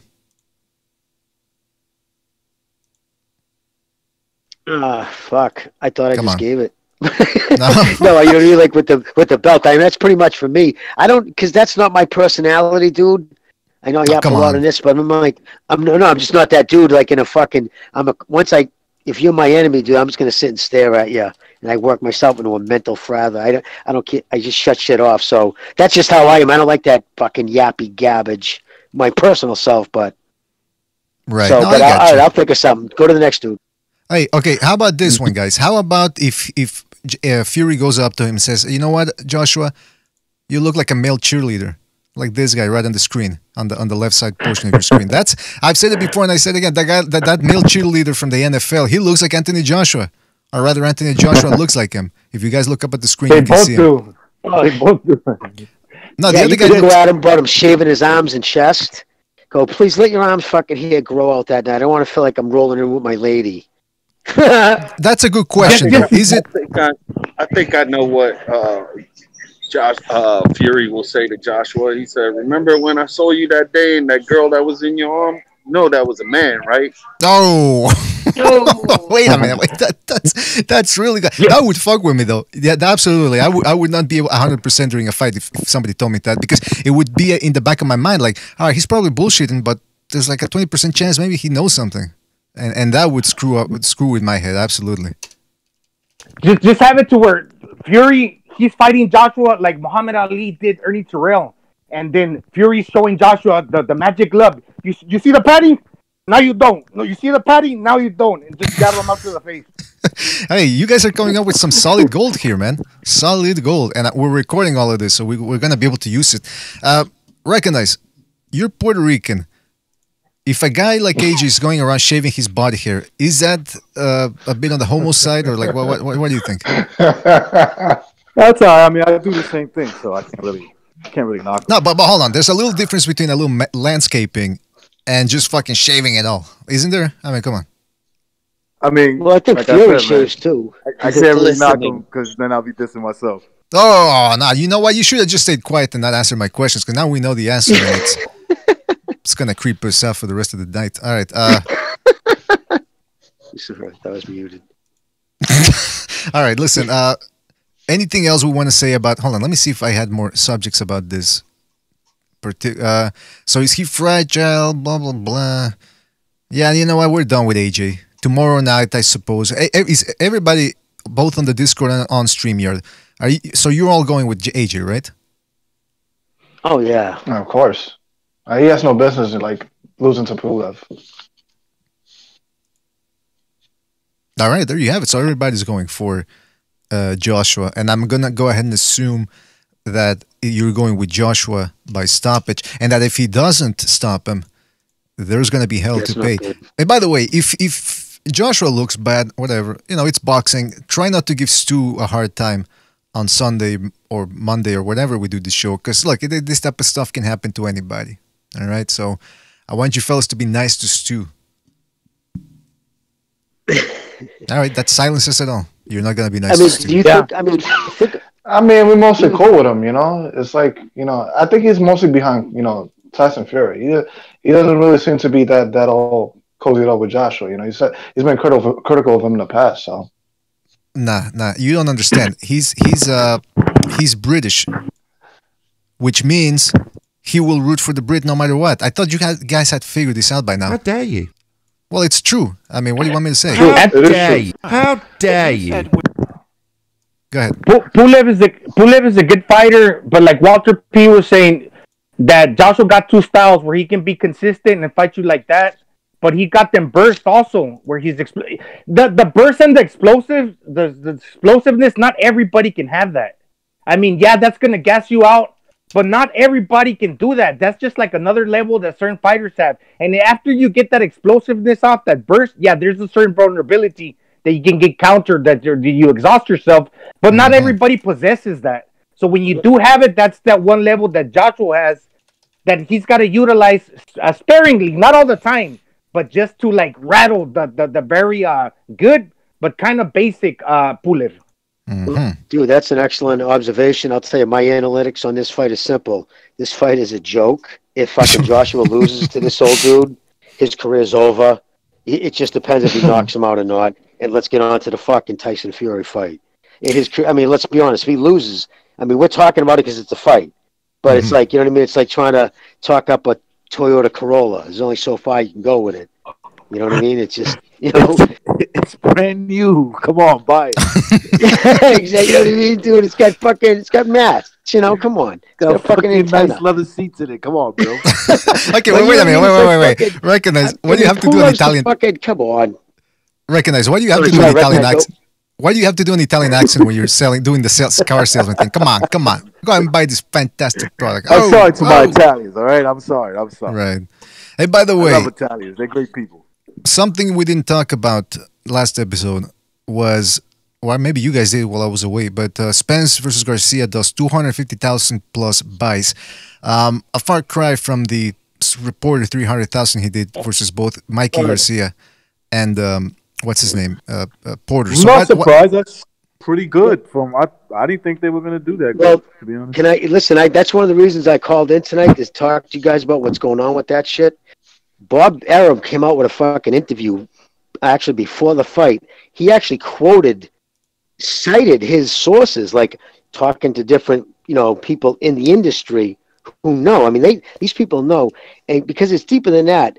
And like he said, Bob said from the people he talked to, they'll be lucky if it does 120. And he said straight up, and he said David St. Cruz was even worse. He said they're full of shit, these 250s, 300s. And he says it's only coming from Donald Trump of boxing media, Mike Coppinger of The Atlantic, because he was a paid PBC employee. When Al Heyman finally burnt through all the money, he was on the verge of completely got out, unless it wasn't for that last-minute infusion by Fox. He was able to pull that out.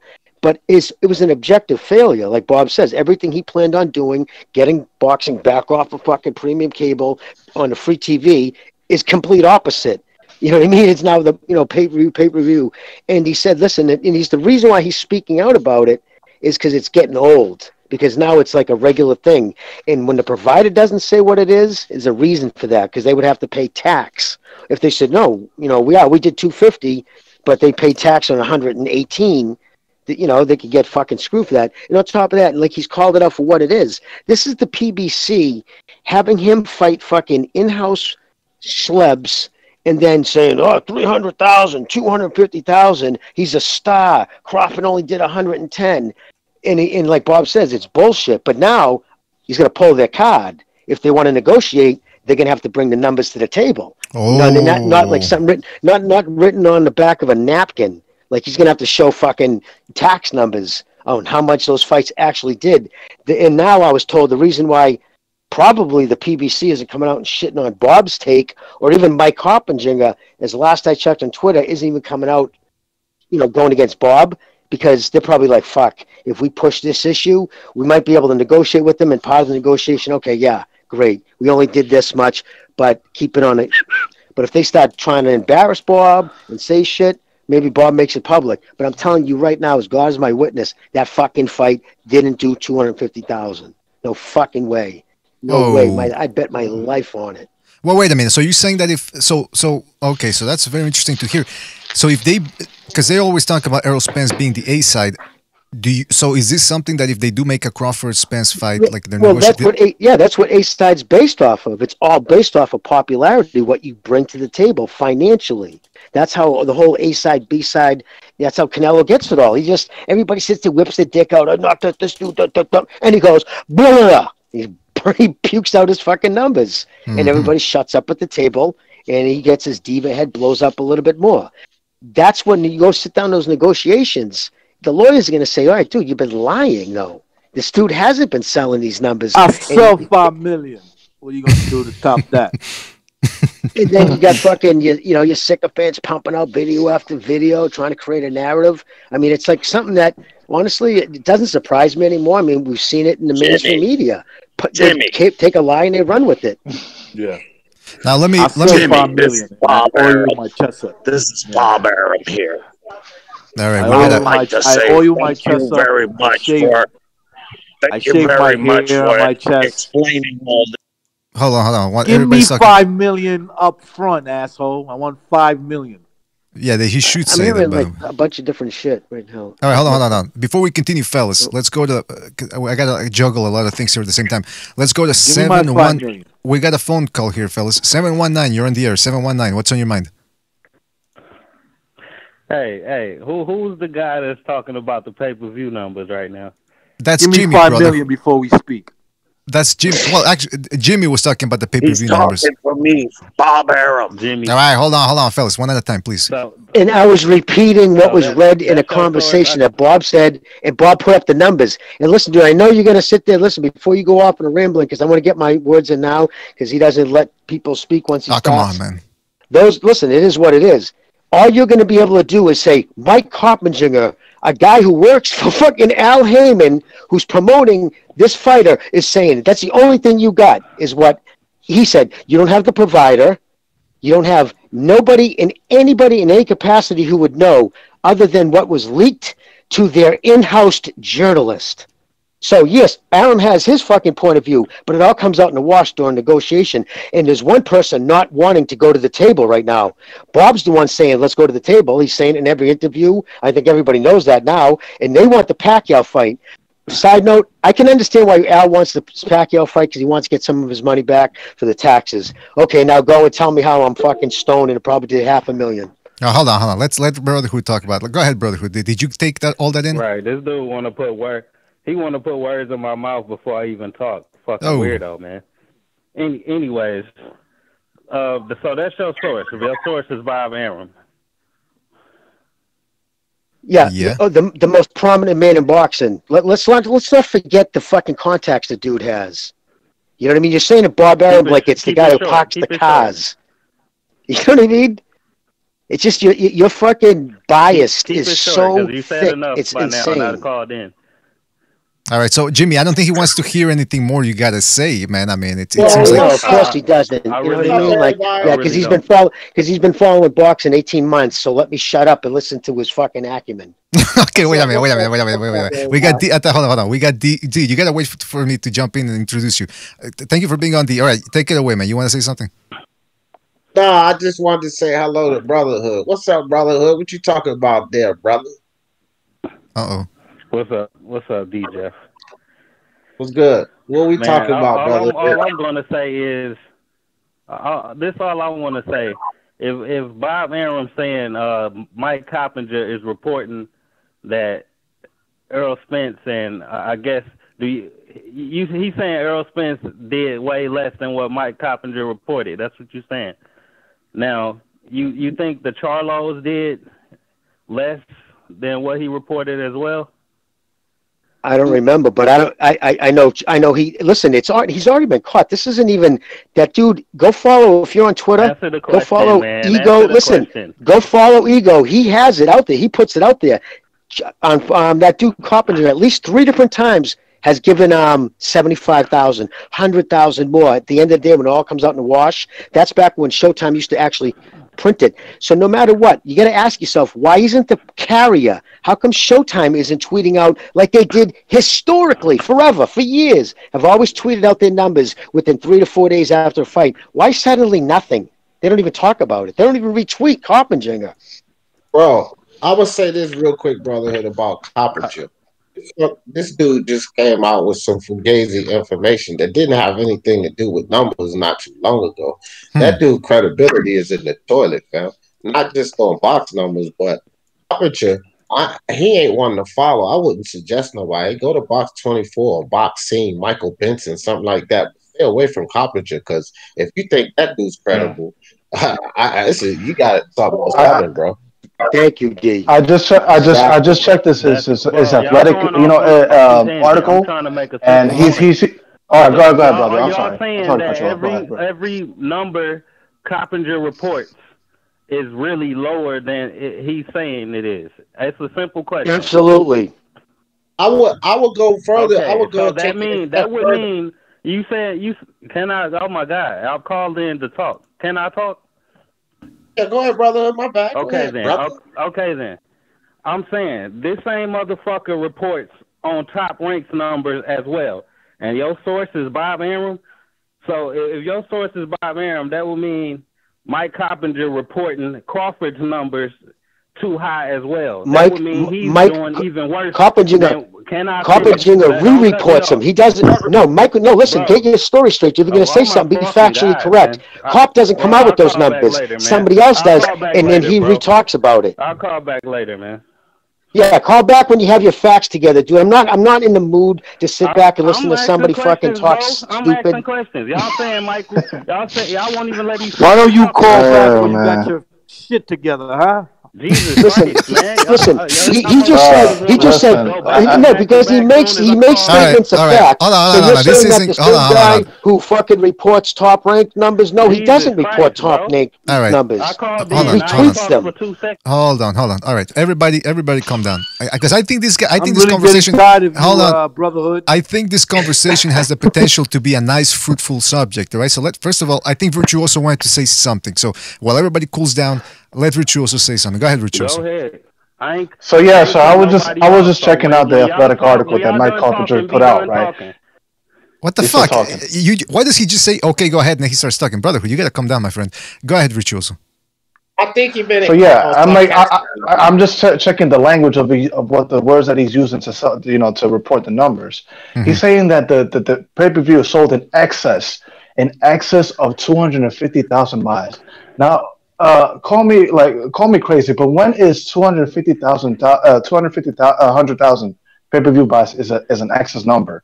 Like, when has the benchmark got lower? Since when? Well, since we've lost the big pay-per-view stars. But I mean, listen. Jimmy came up with some facts here. And brotherhood, you say you don't believe that what Bob Arum said. Fine, it's Bob Arum, right? He's a promoter, and you're correct. I didn't get to say anything. Yeah, you did say a lot, though, by the way. But now my question is... That's not what I said. Okay, so what's your contention then? Because you didn't make it clear. Yeah, because I can't fucking finish my sentence. All right, stop complaining. And listen, there's no second places around here. You either take the spot or you get burned out. So go ahead, speak now. Okay. Come on, brotherhood. This is Bob Arum. Man. Let him speak. You done, bro? All right. If Mike Coppinger is reporting on top ranks numbers as well, and I've seen him tweet about Terrence Crawford's numbers versus Amir Khan and Postal, then if y'all saying every number he reports is actually lower than what he reports, then that would mean Crawford's numbers are fucking terrible. Does this fucking dude have a head injury? Yeah, this is what I mean. Didn't I just address this? I doubt Bob Arum would agree. I doubt Bob Arum would agree with that. So that Jesus fucking Christ, dude! Will you pay attention? Didn't I just address this? Jack Coppinger doesn't report top ranks numbers. Listen, I'm gonna say it one more time. He doesn't report top-ranked numbers. Somebody else does. He just retweets them or writes an article on what he has heard. He doesn't report those numbers. Will you stop fucking saying that? Look. Let me say this right quick. If Brotherhood's still on the line. Look, Brotherhood, it's the reality, fam. All of these fucking numbers are inflated. I don't give a fuck what report or article you read. Because especially like some PBC numbers, only a selective few people are privy to them numbers, and some of them are never the actual numbers. The actual numbers are never even really reported. So you gotta understand, to some level, all of these numbers are inflated. I don't give a fuck what source you go to. For marketing purposes, these numbers are inflated. So if any of us say that Mike Coppinger, who's been deemed incredible, not credible on many different occasions. Fuck the numbers on other things.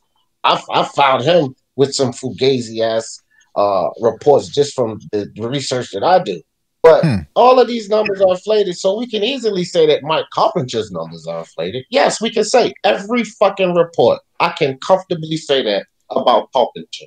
Well, D, D, I was gonna say, D. The only time I believe it, like straight up, usually, and they don't do it anymore, is like Showtime. They used to do it to the number. You know what I mean? Like 1,344,000, because again, they have to pay tax on that.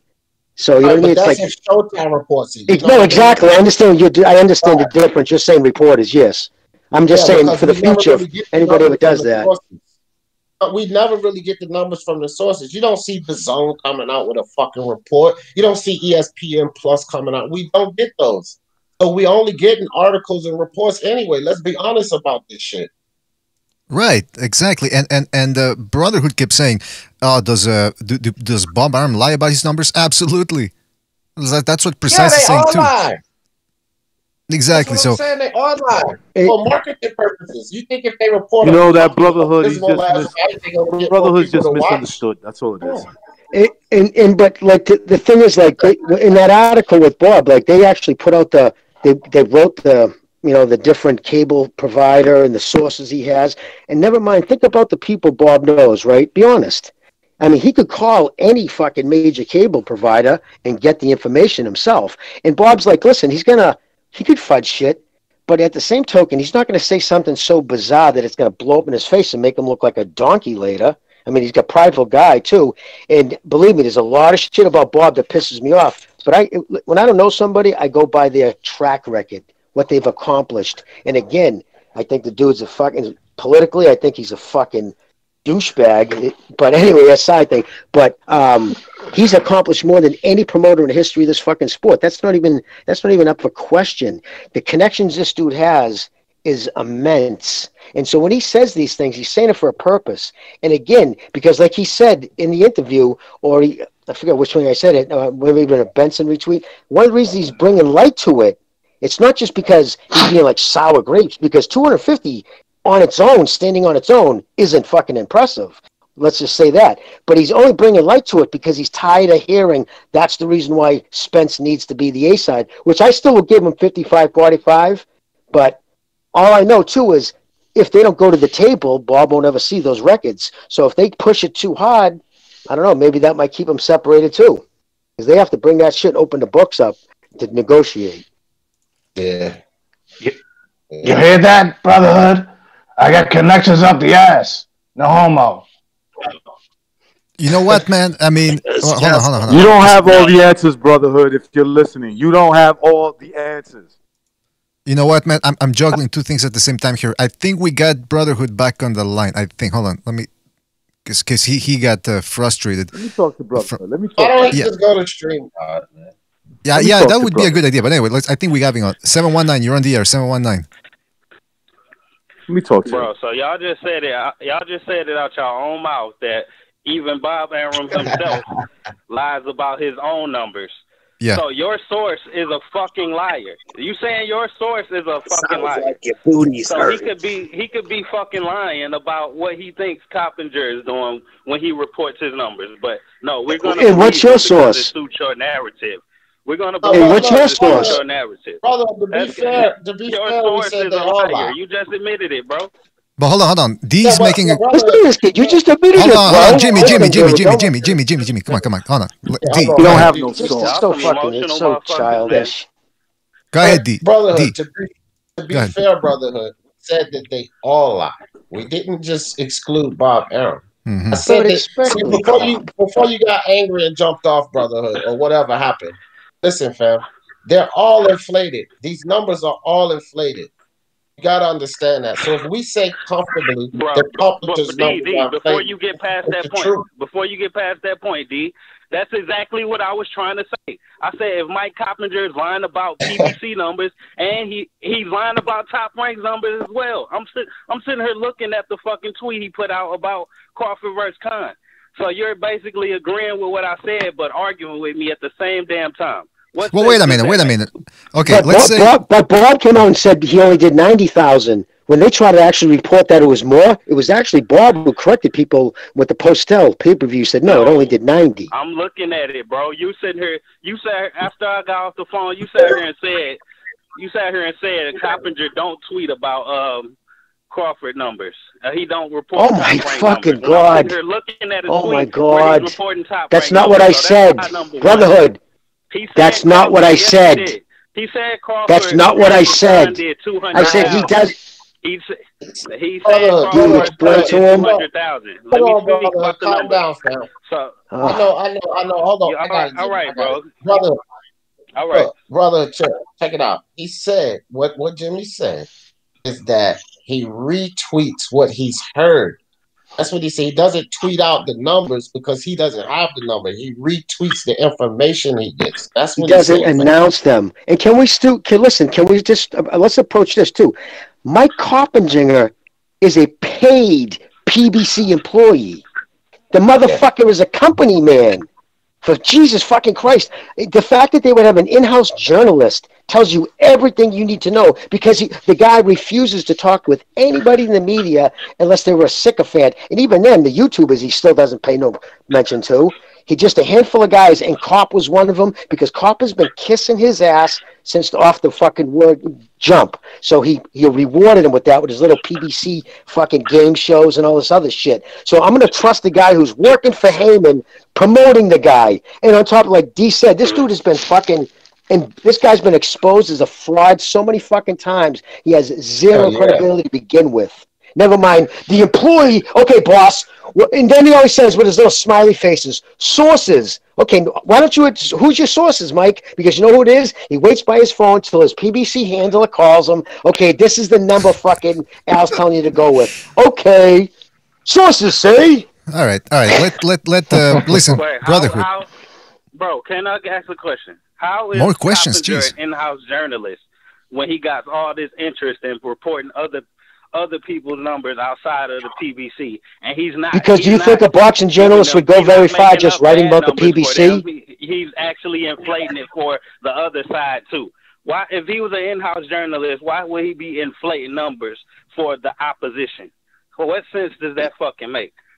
Maybe why would an in-house journalist not write about other? Okay, so what would he do? Just write about the PBC? And all you have to do is just read his articles. Just listen, the counter want to see hyperdiction? I mean, counter fucking bullshit with him.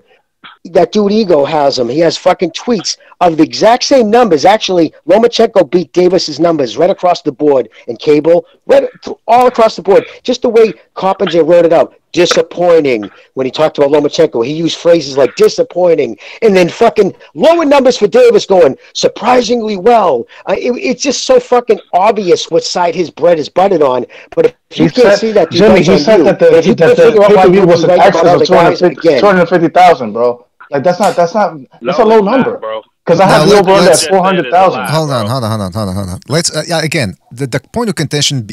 It all started because we said Jimmy said that the numbers were fabricated, and then Brotherhood called in. You said, "Well, what about this guy? What about that guy?" Let's stick to the facts here. Or what they're saying are facts. 250,000. That's not exact. People were saying Spence was the next big star because he made 300,000 against what's his name, Sporter. Again, and Garcia too. We're living in the era now where 300,000 means, hey, pop open the champagne bottles. That's a success. Where it used to be 1 million before. 250,000. That's disappointing. Could the pay-per-view have performed better had they priced it a little bit more economically or more frugally, or did they have no choice and have to price it at 75? A pop to cover the net, to cover the paychecks. They had to. So y'all can't figure out why a guy who has a welterweight who's been doing shit numbers would have something bad to say about the other welterweight on the other side, and them shit numbers, huh? Y'all don't fucking register what's going on. But Brotherhood, we're talking. Hold on, Jimmy. Hold on. Jimmy, he's trying to. Jimmy, we got to stick to the subject. 250,000. It poor numbers. I don't care about what Crawford does. We're talking about Spence right now. 250,000. I don't think Brotherhood Spence is the big star that some people were trying to make him out to be. That's what I'm trying to get at here. Tyson came out of retirement, blew that shit out the water, bro. But if you think about everything, not bad at all. Especially it is bad. Hold on. The fact that it is bad. It is bad. Maybe the shit's that kind of number. He says he watches. Hold on. Listen, everybody's talking at the same time. Hold on, brother. You're talking a lot. Hold on. I want to let recognize say something because he's been quiet for a while. Recognize. Go ahead, please. I wanna agree with Brotherhood. 250,000. I think, in my opinion, is not bad when you consider everything that's going on. That's not bad. Yeah, remember. It's also easy to watch those fights without paying pay-per-view. They're easy. So, but then the question becomes then, so COVID decreased the pay-per-view buys by 50,000. No, it shouldn't do it. In fact, COVID, if it was an interesting fight, it will actually do better, bro, because people are home. And on top of that, listen, Fury did 850,000. Remember, listen, on top of that, too, Bob Arum, and again, I think he can be a douchebag, but he was straight up honest about the Tyson Fury shit. Remember that big fucking thing with him and PBC? They were pissed because he announced the numbers. They were going to lie about fucking what Wilder and Fury did. And he was honest. He said, no, we didn't hit our goal.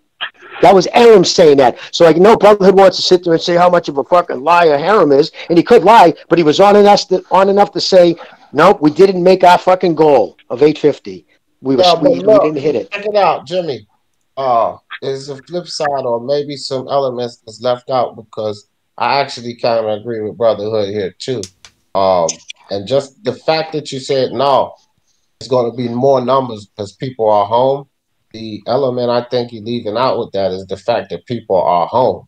They're not at fucking work, fam. So they don't have. Yeah, no, I hear you. I forget that. I forget about that. No, what it is, dude. I'm older and I've done it right enough where I'm not, the money thing. So you're right. I'm not putting myself in the right mindset. That isn't a factor. But even still, though, right? Jimmy bragging. Fury did 800. I'm not bragging, dude. Please, come on. I'm too fucking. I'm per capita away from fucking sucking dick for beer money. Give me a break. Let's be honest, though. This boxing with the people that's paying the money, it's the working man sport, right? Let's be honest about it. If the working man ain't working, but D, 250,000 in this environment, this atmosphere during boxing, I think that it's fair to say that is pretty decent numbers. I would have to agree with Brotherhood here. Yeah, but that's but listen, and that's the reason why they lied and said it was 250. If it wasn't no COVID pandemic going on or anything, he would obviously have more pay-per-views and more people wasn't out of work, So it would be right with his average pay-per-views, which is 300 to 350K. He did 350 with Mikey. He did 300K or 325 with Porter. I'm pretty sure if this pandemic wasn't going on, it would land around that same low average 300K, which is good. All right, Jimmy, let's not get into it. Jimmy, let's not get into it. Pay-per-views back to back to back. Jimmy, let's not get into that. All right, listen. 250,000, 250,000, 300,000. Those are the numbers, Marco Antonio Barrera and Morales were doing back in 2004. So all I'm saying is Errol Spence ain't exactly the biggest star out there. But if we're going to talk about him and Crawford, they're going to be battling it out in negotiation to see who the big dick is. So all I want is that fight to happen. I could care less about that. Does over 500 easy. Yeah, easy over 500. Hey, by the way, Brotherhood, that we got does 1 million. Well, I don't know about that. With the right dance partner. But I agree. All right, listen, there's been enough talk about it. That's over 500. Too much beer goes on. Even Pacquiao, when he don't have the right dance partner, I mean, in his latter part of his career with Broner, he didn't sell that much. But Spence is not on the level of Pacquiao as far as a superstar. He will sell when he got the right dance partner. That's true. Mistake about that. That's true. That's absolutely true. Now, Brotherhood, we got to move on. But anything else you want to say before we let you go? Yeah, that's what I was gonna say. If he had the right dance partner, then his views are only gonna go up. And actually, he did similar numbers to Canelo versus Lara and Canelo versus Smith. Now you see the two Canelo opponents I named weren't, they weren't huge names. As well as Danny Garcia and Porter, you know what I'm saying, or Mikey Garcia. They ain't huge names, but when Errol Spence do get that name, he could be doing numbers like Canelo. Who fucking knows? We'll see, man. But he's not doing himself any favors when asked who's going to face next. Same type of numbers as Canelo. So all right, we just got to see. All right, listen, we got to move on, Brotherhood, but thank you for your call. Very incendiary, as always, and I will be depositing a couple of shekels in your account in return for that. Shout out to Brotherhood, man. Take it easy, man. All right, we got Precise and Jay on the Discord. Fellas, are you there? And thank you for being on, man, if you can hear me. No problem. Thanks for having me. Absolutely. What's going on, Jay? How you doing? What's up, Precise? Hey, Jimmy, Precise, Jimmy, D, how you guys doing? They're doing great. I'll answer for them. They're doing great. And let me just real quick read a super chat here. It said from Mr. E. Oh boy. All right, he says Mr. E gave a super chat. He says Brotherhood sleeps with Johnny Boy is what I heard. All right, come on, listen. Come on, Mr. E. I appreciate your donation, but you don't have to stir the pot more than it's already been stirred enough. All right, we got a stew going. You don't need to stir anymore. All right, fellas, thank you for being on. I gotta drop out for 2 minutes, so I'll leave you to it. You can police yourself. You want me to handle this? Yeah, absolutely. Absolutely, but I'll leave you with a little quote here from shit. You know what? Let me put the article so you guys have something. Don't worry about it. Let me take care of this. All right. Yeah, you take over. what you gotta do. This is an article from De La Hoya. No, that's not the article. What the fuck? This is an article from Oscar De La Hoya, who says that he's actually he was heartbroken. That's the word he used. Heartbroken by the Canelo split. I hope he's talking about financially heartbroken. He was. Yeah. and just a couple. This is boo. Just a couple of quotes here before we go. He says, I've weathered the storm like you have no idea. I have had people trying to get us out of the game. It's a constant fight like where it was when Al Heyman tried to take over boxing. But we have a strong brand. We have Ryan Garcia. He talked about Virgil Ortiz, Jojo Diaz, Jaime Munguia. He says, you never really want to part ways this way. It literally hurt my feelings. I remember when Top Rank Bob Arum once told me never make it personal, and I've tried to do that. He says the big issue is many fighters have some experience is that they all whisper in your ears. He's talking about people outside the ring. And then he said the problem is fighters are so accessible, so there's always somebody talking to them, telling them the grass is greener on the other side. He says the grass isn't greener on the other side, and we've proved that over here at Golden Boy. And this is where he sort of starts throwing Canelo under the bus. He says, He says, I love boxing. I'm a fighter first. Canelo's the biggest name in the sport right now. There are some big fights ahead of him. He's dangerous fights.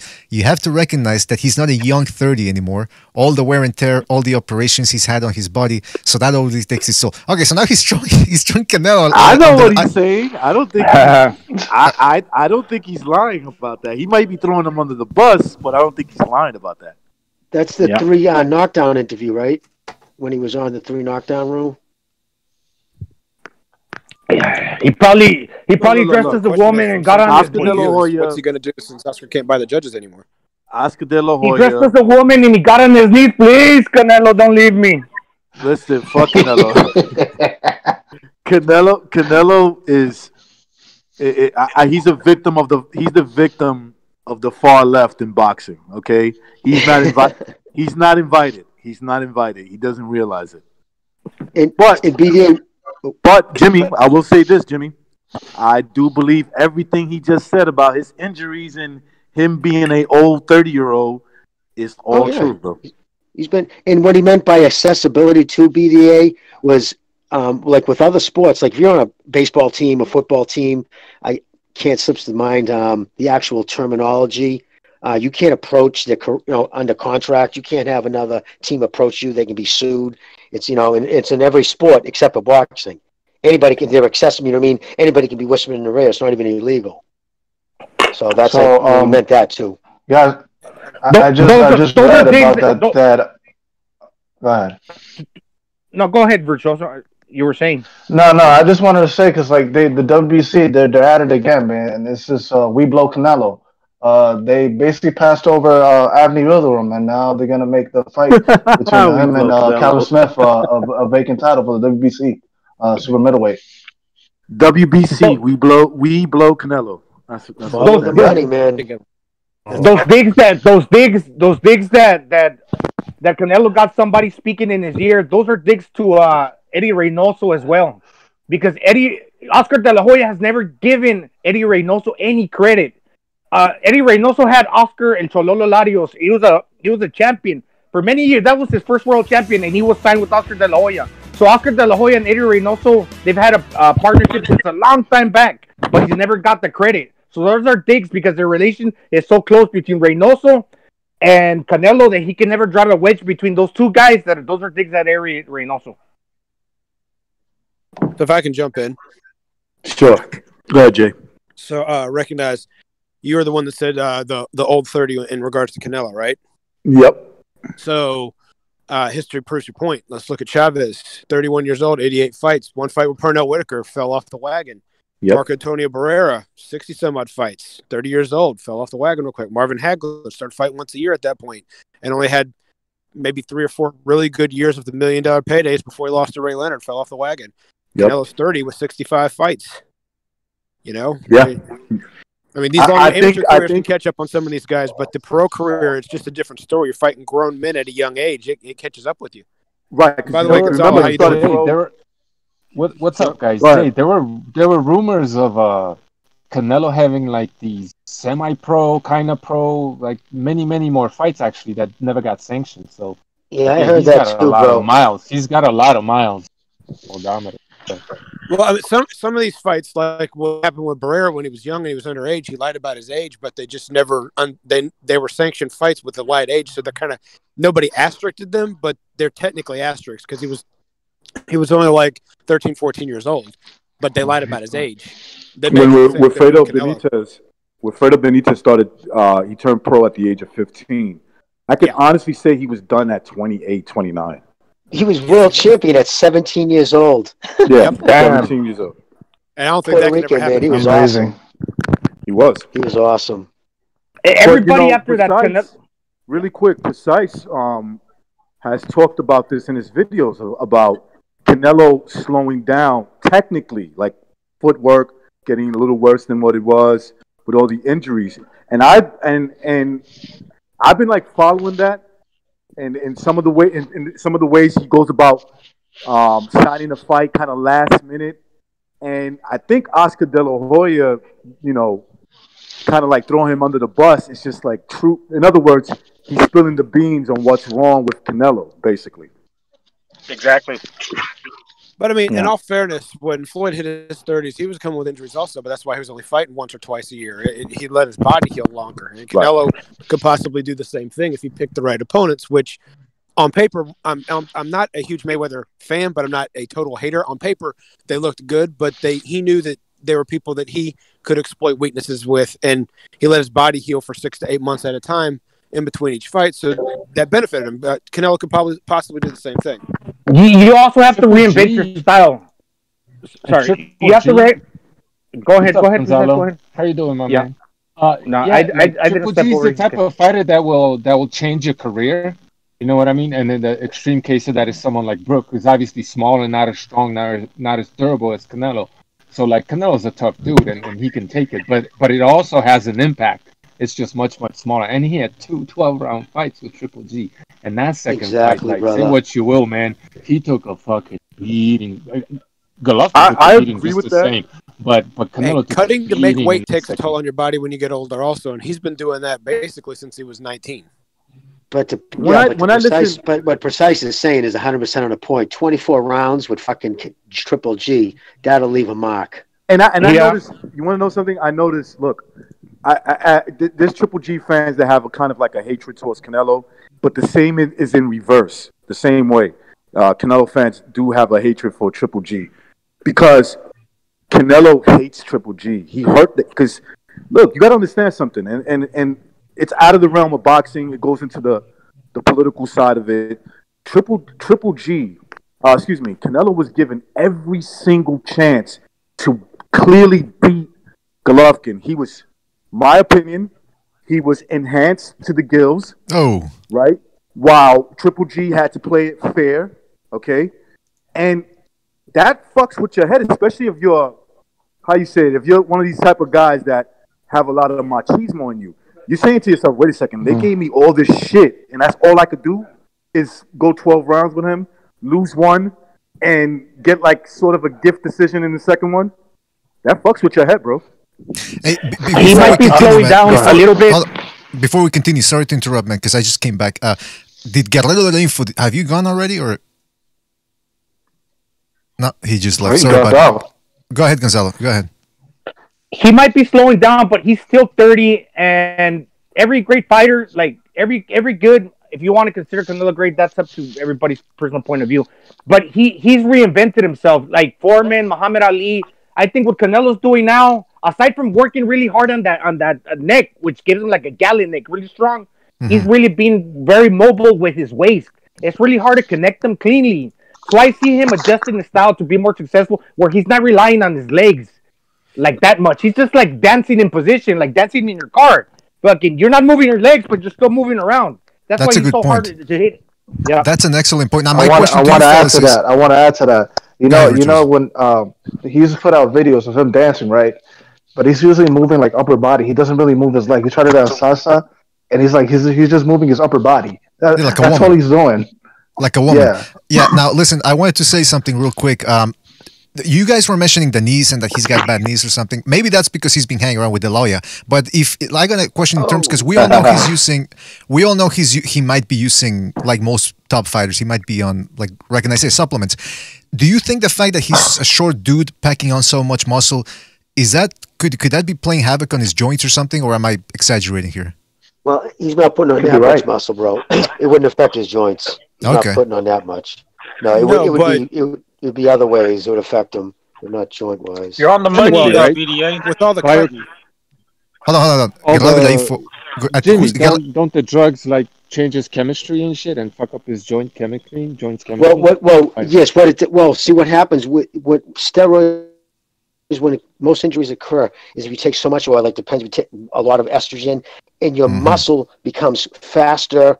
I mean, stronger, so much faster than your white tissue is used to it, and sometimes it just snaps it. What it does do is cause some bone hardening, and it can cause some joint problems, but that's usually associated with the heavy lifting associated with the juice. Okay, that's interesting to know then. Okay. I got a question for Jimmy on that one. Yeah, hold on, let me just get a little info in here before. Yeah, go ahead, man. Okay, sorry guys. Hey, I just want to say you're right on the money, BDA, because these guys, they take these performance enhancing drugs, and then their bodies, the muscle memory and it throws everything off, and their bodies break down. We've seen it. We're seeing it with Canelo, and I also think Marquez, his knees. I mean, it seems like the knees are one of the first joints to go out after heavy steroid use. A-Rod, a baseball player. That's what like kind of destroyed his career. Like towards the ending, I mean, he was old too. But one of the things that fucked up A-Rod's career, the steroids, that fucked up his body, it attacked his knees because he was kind of lifting heavy, doing a lot of workout, workout regimens with weights when he was on roids. That's interesting, man. Yeah, but those guys usually inject it's all about muscles for them, right? More than the boxers. Well, I mean, same thing for any athlete. Speed. They're trying to get speed, recovery, and aggression. Yeah, in aggression, like a halotestin, that's a steroid that does absolutely nothing but give you crazy amount of fucking aggression. Barry Bonds, any weight. It doesn't do any water retention. Barry Bonds missed one whole season when he got older, and he was like everybody kind of knew he was on roids. It was because his knees. He had to get surgery on his knees. Hey, what about Canseco? Did the steroids turn him white, or what was that? No, Canseco was just. I don't know what happened there exactly, but he basically was letting it known what he was doing, and he just got banned before he broke down. Yeah, I'm sorry, it wasn't Canseco. It wasn't Canseco. Sorry, it wasn't Canseco I was talking about. I was talking about Sosa. Sosa, yes. Sosa just broke down. He bleached himself. But like people call me a Canelo hater, which is a bunch of nonsense. Like, just be objective. Look at it for what it is. In the first fight with Triple G pushes him back, and there's instances where Canelo is running or he's shook and all that stuff, right? And then he gets popped a couple of times, comes into the second fight looking great. Triple G complains about being tested 17 times or some shit like that, and all of a sudden Canelo is pushing Triple G back.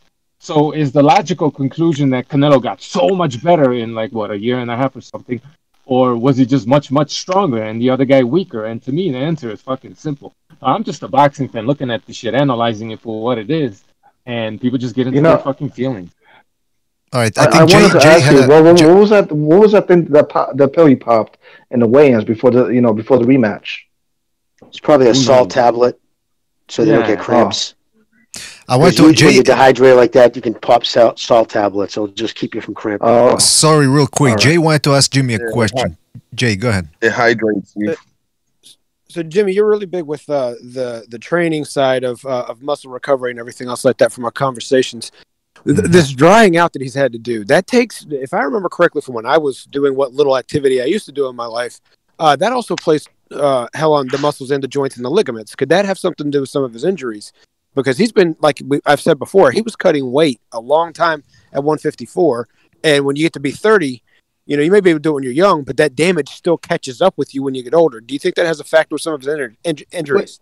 I honestly, the injuries, I think with boxers, like most athletes, it's just the constant pounding, dude, hitting gloves. It's not a natural thing to whip your body. I mean, when they hit pads, even just because they have gloves on, it's a false sense of security. You're still putting a ton of pressure on your elbow joints every time you hit a heavy bag, and your shoulder joints. It's not a natural motion, not a natural thing to do. A lot of these guys used to run on cement, which is a terrible thing to do too. But they're poor kids, and they don't have access to good tracks.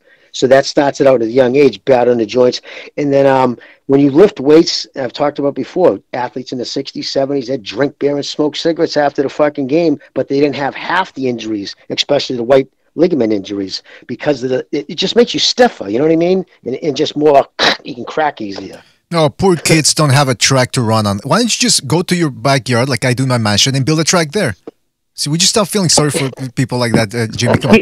All right. He's cutting weight. He's cutting weight, but he's not 6'4" like Callum Smith, or he's doing it like Errol Spence, who's also 30, going down to 147. He's 5'9". He's like my height, and I'm fat, and I'm like 185. Okay, so he's got muscle. Yes, he's got muscle, but he's not having to cut a whole hell of a lot. Hey, but Gonzalo, I've seen you hitting the bag. You have like a strong back. Did you used to do weightlifting back in the day, or you just have a naturally strong core? A little, like 8 months I did weights. I told him everything he knows. Yeah, but you can never forget too. He's a fucking ginger with fucking freckles, man. They have like retard strength. They really. Okay, now wait a minute. What are you talking about, man? No. What are you talking? He's not lying. He's not lying. BDA, you got to look up this documentary on YouTube about that shit. It makes sense. Dude, what's it called? BDA. Well, hold on. What's it called? Look, the redheaded white child, right? You ever heard of the redheaded black kid? Hold on. Somebody's revving up their engine. You ever heard of the redheaded black kid? Yes. He is the craziest motherfucker you ever want to meet in your life. I heard that. Go meet a redheaded black dude. He is crazy. He is insane. I don't care where he's from. He's a crazy motherfucker. I guarantee you that. Malcolm X was a redhead. Yeah, I was gonna say. Yeah. Y'all see how jacked up fucking Carrot Top got? Yeah, but he was. He was. BDA. Real quick story. Wait, real quick story. When I grew up in Lowell, right? Tough town, fight town. There was this kid. We were probably like 12, 13. There was this redhead kid, right? He would ride around on his bike all day making siren sounds. So we kind of thought he was retarded, but he was a fucking white-skinned, freckled, redhead kid. Woo, woo, woo, up and down the street. So to make fun of him. And one day, dude, he got off his bike, dude, and he went, "I'm the Hulk," and he screamed. I'm like, this kid's a fucking mental patient. Dude, he went and whooped these 4 kids, like, just throttled them, was whipping them off this cement shit. We're like, holy shit, Corky's got skills. This dude, like, lit these fucking kids up, and it stuck to me ever since that fucking day. Wait, was that the guy you said he beat up a bunch of cops in an apartment once, or is that another guy? The wrestler? Oh, no, that's Kevin Sullivan. Kevin Sullivan's got freckles and Irish boy freckles, too, yeah. And what was? Wait a minute! Wasn't the rapist in your story the guy that was like 6'8" or something? Wasn't he a redhead too? No. That 6 foot. That was the guy Mickey punched. The fucking guy who owned the brick of Harley Davidson. No, I'm talking about the rapist. No. Then it was that other fucking the redhead kid. No, you're 100% right. He was a redhead. O'Brien. He killed his best friend at 13. Stabbed his best friend's mother 91 times. Jeez. But he's a retard or something. Listen, I think we may be onto something here about the redheads. In the beginning I was laughing, but now I'm actually, I got my hand on my chin like in a pensive pose, and I'm thinking, what's going on here? You know who's also a devour beast? souls. The redhead. You know who's also a beast? Ronald McDonald. Yeah, facts. McDonald. Nah, Pennywise. Hey, from BDA. it. BDA. Did you know also when you were talking about people going into De La Hoya going into Canelo's pockets that he was like really sad? Did you know that since you don't follow the belts, but anyhow, that they're putting the belt that they took from Benavides, they're putting it's vacant and they're fighting for it. Yeah, I heard that. Who called it? Who called that WBC would blow Canelo? Who called it that? I was listening in when somebody said that. That was me. That was that's a pretty good one, man. Now, if I can say something here, I went into the cesspit that is boxing scene. 90 seconds. Hold on a second. The cesspit. Hold on. All right. Yeah, I was in there because I wanted to read some comments about what the lawyer said, and some guy goes, "It's so funny." Hold on, let me find it first because I want to put it on the score. I mean, in the screen here. Okay, yeah. Some guy goes, Oscar was a great fighter, but I can't stand him as a person. Now he's just a coke-sniffing, Corona-drinking, cross-dressing puto that apparently likes having butter knives inserted into his ass. Now, how did we go from the rumor that supposedly he likes kitchen appliances to fucking shoving butter knives up his ass? What the fuck? I mean, these people are insane. But that dude was sharing some inner feelings there. Yeah, exactly. Yeah. But the other comments... Yeah, and you're telling me precise. Somebody else said because he's banking right now on Ryan Garcia, that is, to be the next big star. But then again, there's been trouble, between those two lovebirds. So you never know if Ryan Garcia is gonna bail out, especially since he's got Canelo with him as a training partner. And somebody said that. Somebody says, I don't know, man. You got to be 147 or bigger usually to really cross over to the casual fans. So he's saying Ryan Garcia as a lightweight might not be able to cross over. Historically, that's been the case, he says. Maybe Ryan is something new and we're in a new era. Now, I kind of disagree with that, guys, but what do you think? Do you think Ryan Garcia, whether he's a lightweight, featherweight, flyweight, whatever, don't you think now that with all the social media attention he's got... Go ahead. I think Ryan Garcia need to keep his chin down before he gets his head knocked off. Yeah, you agree. That's a good... Well said. But they're definitely they're building him well. That's for sure. They're promoting him well, and he's promoting himself. He's getting out there, grooming him. Nothing else. He's got a lot of fans. No, I agree. Oscar, the only thing, Oscar, you gotta give Oscar credit. He's got. Gonna be at 135, but that kid's gonna get bigger. He's gonna move up. Yeah, he's gonna be a welterweight. Yeah, for sure. The only thing that Ortiz too. He's good. The only thing that I don't agree with the way they're training Ryan Garcia with Reynoso, he's dipping a lot. He's going down for a top fighter that's 5'10". I wouldn't go down like Canelo, moving my waist on the swivel, trying to get under punches because you're a tall guy. Now him moving his head back, you can do it. Not like Keith Thurman where you're gonna get knocked out like going backwards. But you know how Muhammad Ali used to pull his head? He's tall. He's got long arms and he's got quick reflexes. By him pulling his fucking head back, he could actually counter fighters. Yeah, you got a lot of talent, man. That kid, I haven't watched that. Hold on, fellas. Okay, hold on, guys. Hold on. Can you guys hear me okay? Or is my mic really low? Your mic's really low, man. I can barely hear you precise. Myself. Your mic is low, yeah. Maybe it's my Bluetooth headset. I don't know. Get rid of Bluetooth. Get rid of Bluetooth.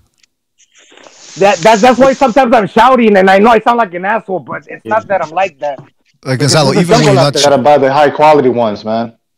All right, listen. Let's not. This ain't the technology hour with BDA. Let's talk about. Okay, precise. Go ahead. You were saying. I think Garcia's got a ton of talent, but he's saying, he better keep his fucking chin down and do diligent and work and develop himself because he's not ready for the. All right. A lot of talent potential. He's breaking up for me right now. You're breaking up now, Precise. Oh, my bad. But I heard what he's saying is he's not ready for like the Teofimos and those type of guys. Oh God, no. But his hand speed's for real. You goddamn right he's not ready for Teofimo Lopez. And neither is Haney. Right. But I don't think he's ready for any of them. But I'll tell you right now, that kid Ryan Garcia, his hand speed's for real. That kid's got really quick hands, man. He really does. Yeah. But he's got quick hands. Precise is precise. not to play that pun, but I mean, when he throws that hook, his chin's just right over his shoulder, waiting to be hit by someone tall enough to reach it. Mm-hmm. Yeah. Now I've often he shrugs his shoulders a little bit though. He's protecting the side of his chin, and if he leans back a little bit, that punch that's gonna swing back, he's gonna be able to graze it off the top of his shoulder because he shrugs his shoulders up a little bit. He's still green. If he got somebody that combinates and that could come in mid-range on him and come in like go for body shots and then slip an overhand, yeah, he's gonna get caught. He just needs to keep his range. Well, that's interesting you mentioned that because he says he uses it as a technique to suck people in. It's like a trap. He sets it for them. He leaves it up there. He said he's conscious of it. I'm curious to see if he does that if he's able to change when he has to. I was going to say, Ryan Garcia right now to me is one-dimensional because he's been taking advantage of his height a lot, which, hey, listen, if you're a tall guy in that division, props to you. Use that to your advantage. But I see him as one-dimensional right now. I want to see if he can fight on the inside. I want to see if he can throw, like G Boogie said, if he fights somebody that's going to be throwing combinations and isn't afraid of his one-punch counters, it could be problematic. Now, before one punch at a time sometimes, if you hit hard enough, can work. But this Luke Campbell fight is going to tell us a lot about where he's at. I don't think Luke Campbell is finished. I don't think he's... maybe he's slowing down a little bit past his peak, but he's still a very dangerous... The best opponent by far that Garcia's fought. So if Garcia ends up doing something impressive against Luke Campbell, I think he's ready for everybody. Put him in there against fucking Teofimo Lopez. Put him in there against what, everybody, all the top guys. Or if he wants to move up, whatever. But he needs to make a statement because if he doesn't live up to his Q rating inside the ring, then De La Hoya's got problems on his hands. BDA. I don't care if he does beat Campbell impressively. Teofimo Lopez will beat that ass. Well, we'll see, man. He's getting ready. I wanted to say one thing. I see him tilting his head up high like that because he's tall and he's got good reflexes to where he's peering down. That's why his head is tilted like back. He's peering down, trying to, when you're driving a car that you just bought and you're trying to park it and you're trying to gauge the distance between you and the front hood. But sometimes you get it wrong because you hopefully not because you don't want to scratch your car. But when you get it down, you understand the distance that the length of your hood is. That's why he's tilted because he's gauging the distance and he's peering through his peripheral to gauge how far he is from you to land those long arms. Wasn't his last knockout? Was that an uppercut? His last knockout? Oh, sorry, go, brother. No. Is this any better? Are these headphones any better? I changed up. A little better, yeah, that's much better. All right, that's it. Sounds like you're right here in the room with me. All right, listen. I wanted to say, man, I'm just saying, if he beats Campbell impressively, I think it's a big. All right, I'll stop. No, but seriously, I mean, if he stops Campbell, I mean, it's going to be fantastic, man, because we really do need all sorts of stars in the game. We need crazy guys. We need the big stars, crossover stars. We need the pretty boys that everybody hates, like some caller was saying last episode. So, Garcia needs to make it happen. But, and De La Hoya, the thing that somebody said this, the guy that they should be pushing, though, forget about Q rating and Facebook followers, Virgil Ortiz. That's the real diamond that he has on his hands. What do you guys think about that? Should he just push that guy better? Well, he talked about him on the show the other day. Oh, sorry, brother. Go. See, Virgil Ortiz is his diamond in the rough that you could basically say he promotes himself through his fights. He's not ducking or anybody. He wants to fight. That's a kid, man. You could put him. You could mold him the right way. He could possibly, in a couple of years, 3-4 years from now, beat guys like Earl Spence and Terrence Crawford, bro. If you craft him the right way. Oh, I give him much sooner than that. Do we think he's already close to ready? Because he's ranked high enough now that he's at that cusp where he's going to be mandatories pretty soon for some of these guys. Oh yeah, no, I agree with you there, brother. I think we could be by the end of 2021. I would put him in with it. I'm telling you, he's 147. He's that big. He's that strong. Yeah, he's ranked number 2 or 3 for Crawford's belt. He's powerful. And what I like about him is he tweets a lot, and he's actually very he has a good social media. I think he does, like you said, promote himself well. I like that kid a lot. I hope he does well. He's powerful, but hold on. The precise, you're cutting off, man. Precise, you're cutting off, man. You're cutting off. Jump back out and jump out and jump back in, man. Because I think it's the connection again.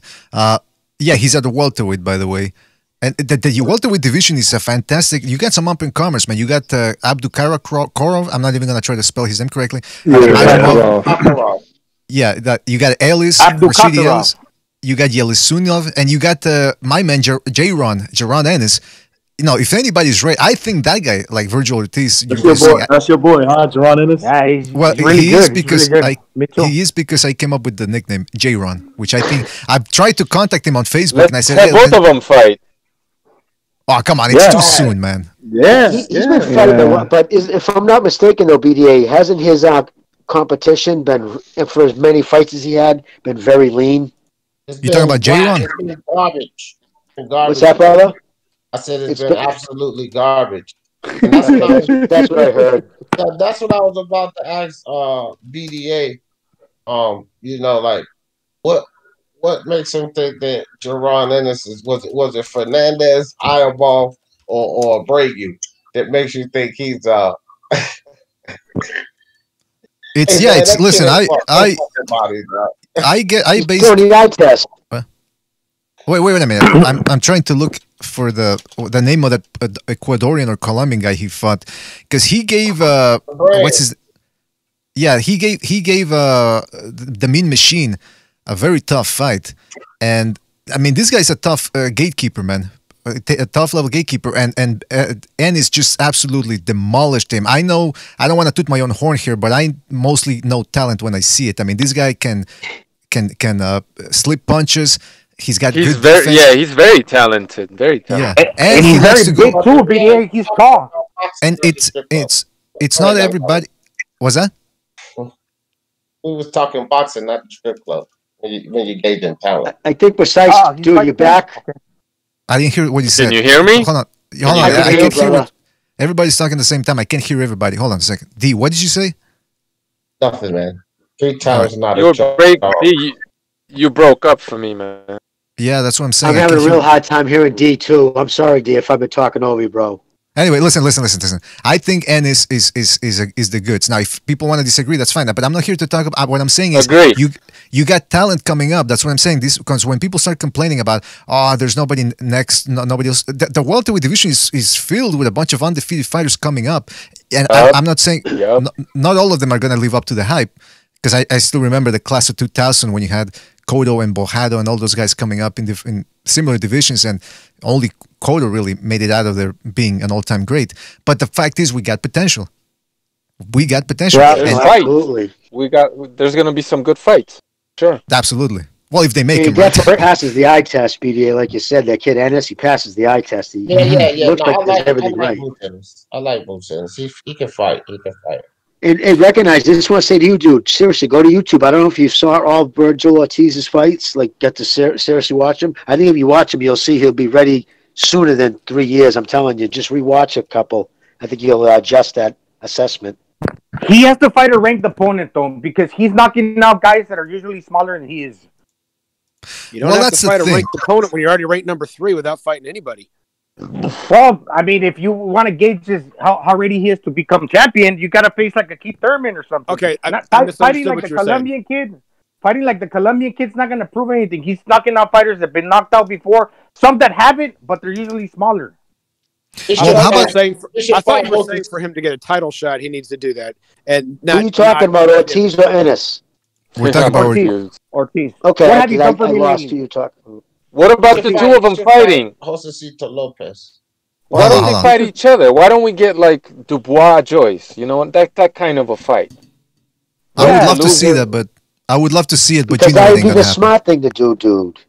That would be for the benefit of boxing. That doesn't happen. And their benefit, and then they can have a rematch down the line when they get better. You know what I mean? Like, yeah, but that's just too. You're bringing way too many IQ points into this, dude. I think those days are over. I So apologize. actually, like Nakatani fighting Verdejo, that's a good fight. I mean, Verdejo lost, but he's on the comeback. That's the type of fights that I like. But yeah, absolutely, have him face somebody dangerous at a crossroads. That's right. Yeah, and look, listen, Virgil Ortiz did look extremely good against Mauricio Herrera, who nobody stopped him before, I think, right? Hold on, let me see. Was he the first guy that No, I don't think he's ever stopped before. Yeah, there you go. So what I'm saying is but then again, Herrera was definitely past his peak, but it just lets you know what I want to see from Ortiz is put him in there against a slickster. Like the guy that Budenis fought, who's very awkward, he'll make you look bad. If you can stop a guy like that, then that tells you, okay, this guy's no ordinary offensive fighter. Like he's got Ray Robinson.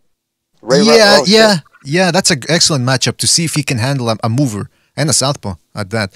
That would be an excellent. He was past his peak BDA, and he was a 140-pounder, wasn't he? But continue on what you were saying. I want to see him fight a bigger guy. That's all. Well, you know, the problem with Mauricio Herrera was his ears.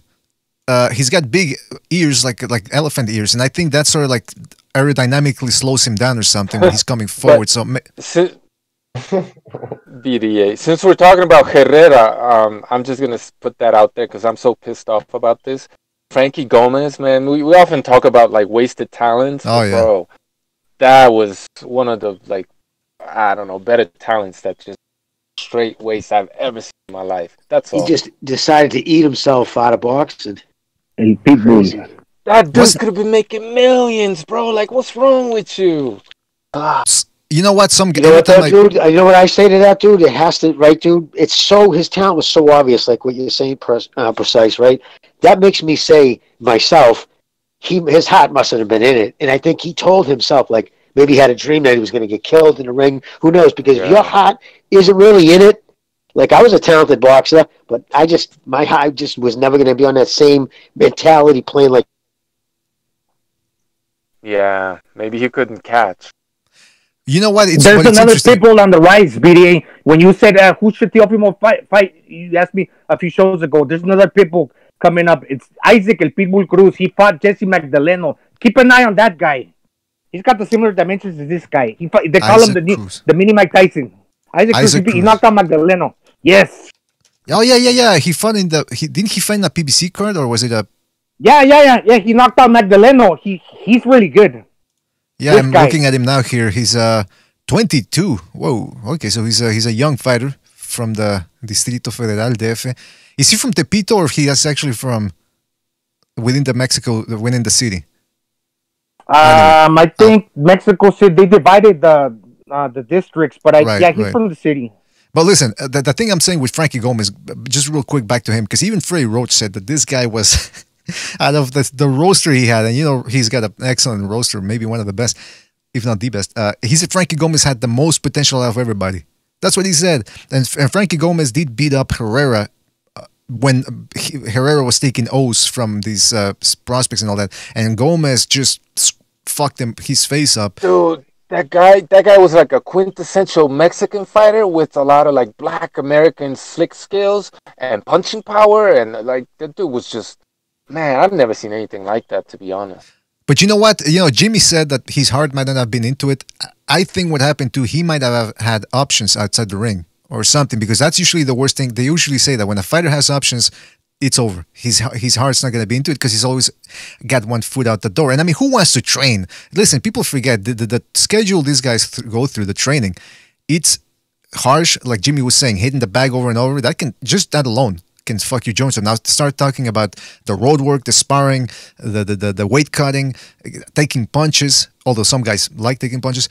It's not for everybody. That's why you only see a few select guys making it to the very, very top, because if not, everybody else would be making it. It crashes your social life too, dude. We don't think about that a lot. You miss weddings, you miss funerals, Christmas. You don't go to ball. You know what I mean? You lose. Yeah, exactly. You lose a lot of family events, friend events, type of shit too. It's a very isolating sport.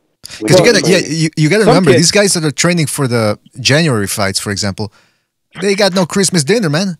No turkey, no stuffing with the works, the cakes and everything. No, forget about that.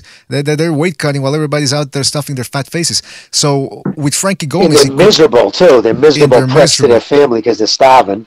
You know what? But it's interesting thing because Precise said this guy had so much talent. What happened? Sometimes guys are, and it happens. Some guys, a guy can be so talented at something that he never wanted to do in the first place. Like every time we talk about Frankie Gomez, I talk about another sporting guy named what was his name? It was a guy, Argentinian soccer player, Crespo something from the 90s. This guy was one of the best at the time in soccer. And it turns out, and Bucho was the one that told me this guy actually wanted to be a basketball player. Because, basketball is pretty big in Argentina. He never wanted to be a soccer player. He wanted to be a basketball player. But he was so good at soccer, he said, no, I'll go with it. But his heart was never really fucking, if he could have chosen, he wanted to be basketball. So maybe Frankie Gomez wanted to be like a plumber or something. And, no, Batistuta, yes, thank you, Kibucho. It was Batistuta. Bro, but BDA, when he was in that ring, it looked like his heart was in it. And I'm just saying. Some guys, I think he was a gang member. Yeah, I think he had something to do with gangs, man. Yeah, that's something that could really fuck someone up with a fighter, especially a guy who's a fighter. So if he's involved with gangs, I mean, that could really just stop his motivation. Was he the one associated with? Was it him? You guys would know, like Gonzalo. Did you hear rumors that he was involved with coke? Like something, had money, like he owned some car places. Yeah, drugs, cocaine. That's what you. So I heard that too. So you heard that too, brother. Yeah. Okay. All right. Yeah, that's the next step. If you look at gangs and you look at like guys that they take their violence to the next level, coke is usually involved. All right, you know what? I'm reading the boxing scene thread here, and somebody said, what happened to the guy? And somebody says, I think somebody uploaded a pic of him that was fairly recent. It's fair to say he's not coming back anytime soon. He looked over 200 pounds. Imagine that. The guy's like 5'6" or something. He's over 200. And somebody said, the rumor is, and that's all it is, a rumor, is that he's on the run after a drug situation. So yeah, I think there's like some gang thing going on. Yeah. Well, that sounds like Madonna. Yeah, that's the thing. How are you going to go on the run if you're fat? The last thing you want to do is get fat if you're on the run. I mean, what the fuck is what's this guy doing? Yeah, that's what happened. Fucking, that's what ended this guy's life. Camacho, man, that dude got fat. He couldn't outrun the Gunners.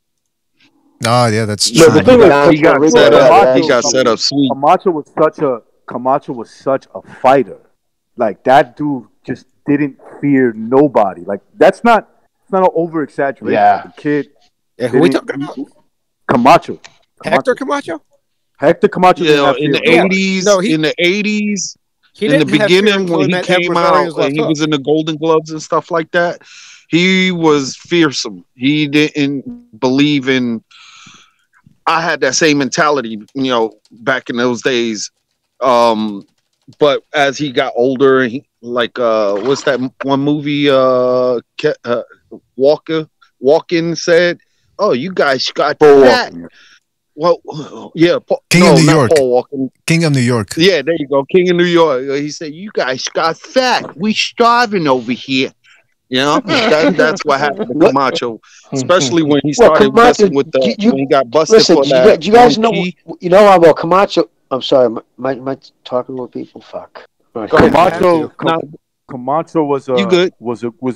He was a spur of the moment kind of guy. That's who he was. Well, when he fucking went down to Puerto Rico to fight his big coming out party? That was his big party. I'll never forget. It was on ABC Wide World of Sports, right, on a Saturday afternoon. He went down to Puerto Rico. It was so popular, they almost couldn't get him into the ring. He was being mobbed. His mother walked in with him.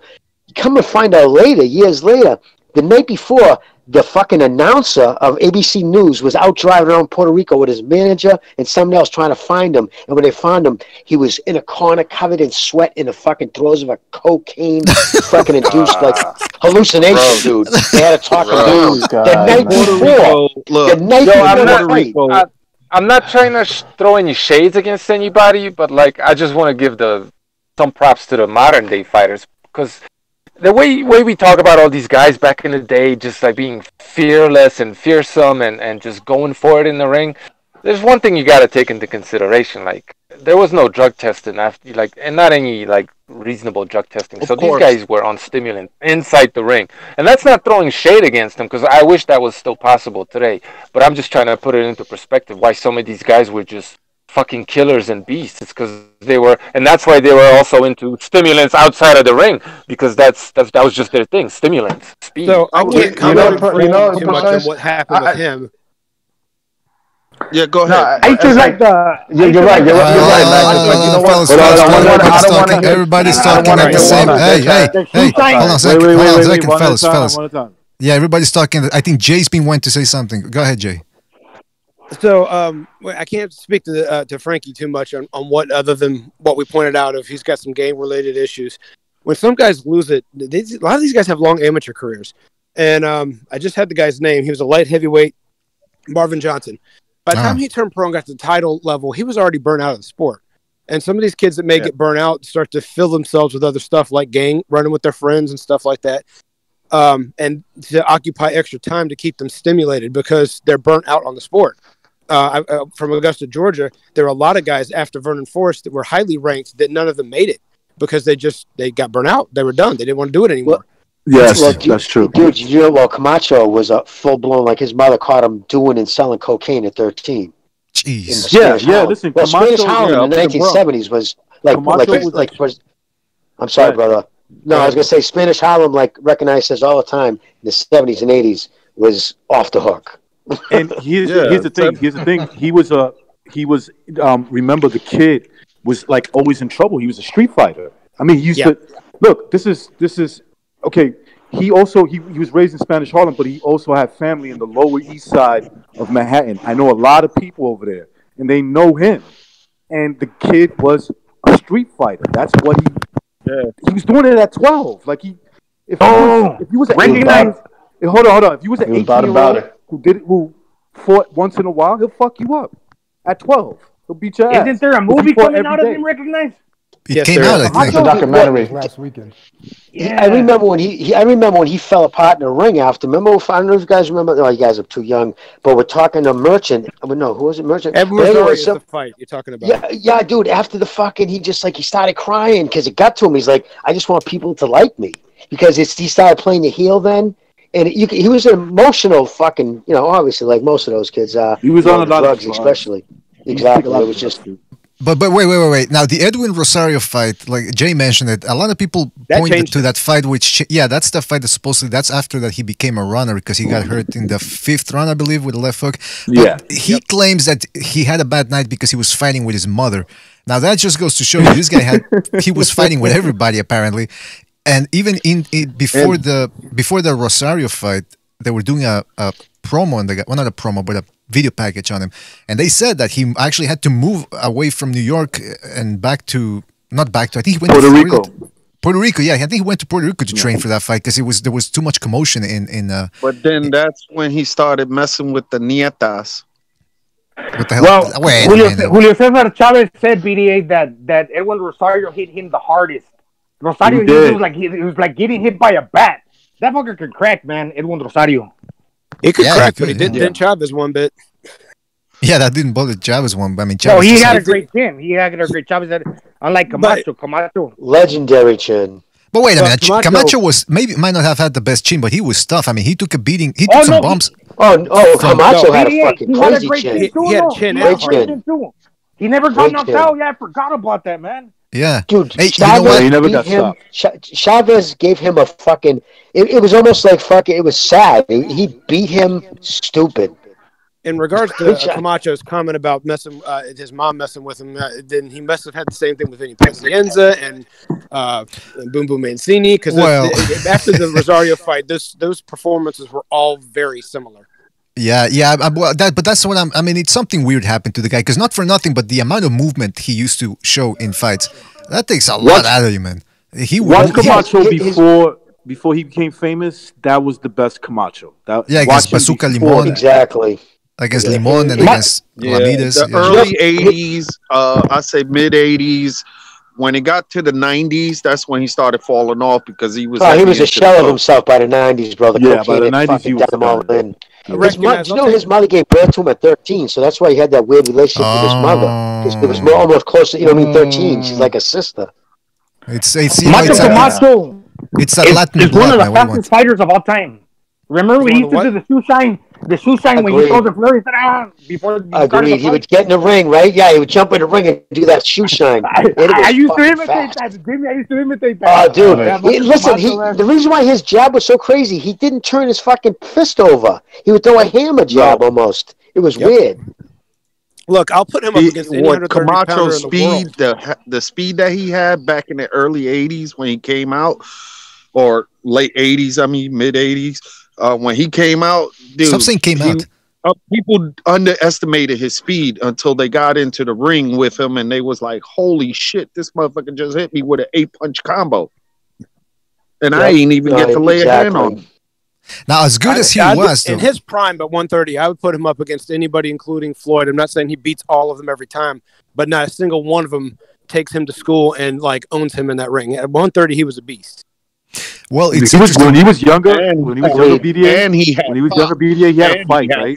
And after the fight was over, he said they asked him, they were whatever they were asking him. He's like, "This is fun to me. I used to fight in the streets. This is fun." Remember when he beat a record at all? I don't think. Remember when Did he even beat fight Lamides? damages? I think it was Jose Luis Lamides he beat, and then he goes, "I won them all." Tracy Patterson, I think he said Tracy Patterson, Pendleton, like Whitaker, and then he says the N word. It's like, what the fuck? It's like, I think because he was Puerto Rican from New York. I think because he was a Puerto Rican from calling everybody out. It was. I don't remember. It was at 135. He called everybody out, including Purnell. Yeah, he's black too, though. He's bound black. Right, but I'm saying is because he was from New York and Puerto Rican, he had that N-word pass, I think. But you know what? No, he caught a lot of shit for that, though, dude. He used to catch a lot of shit for that back in the day.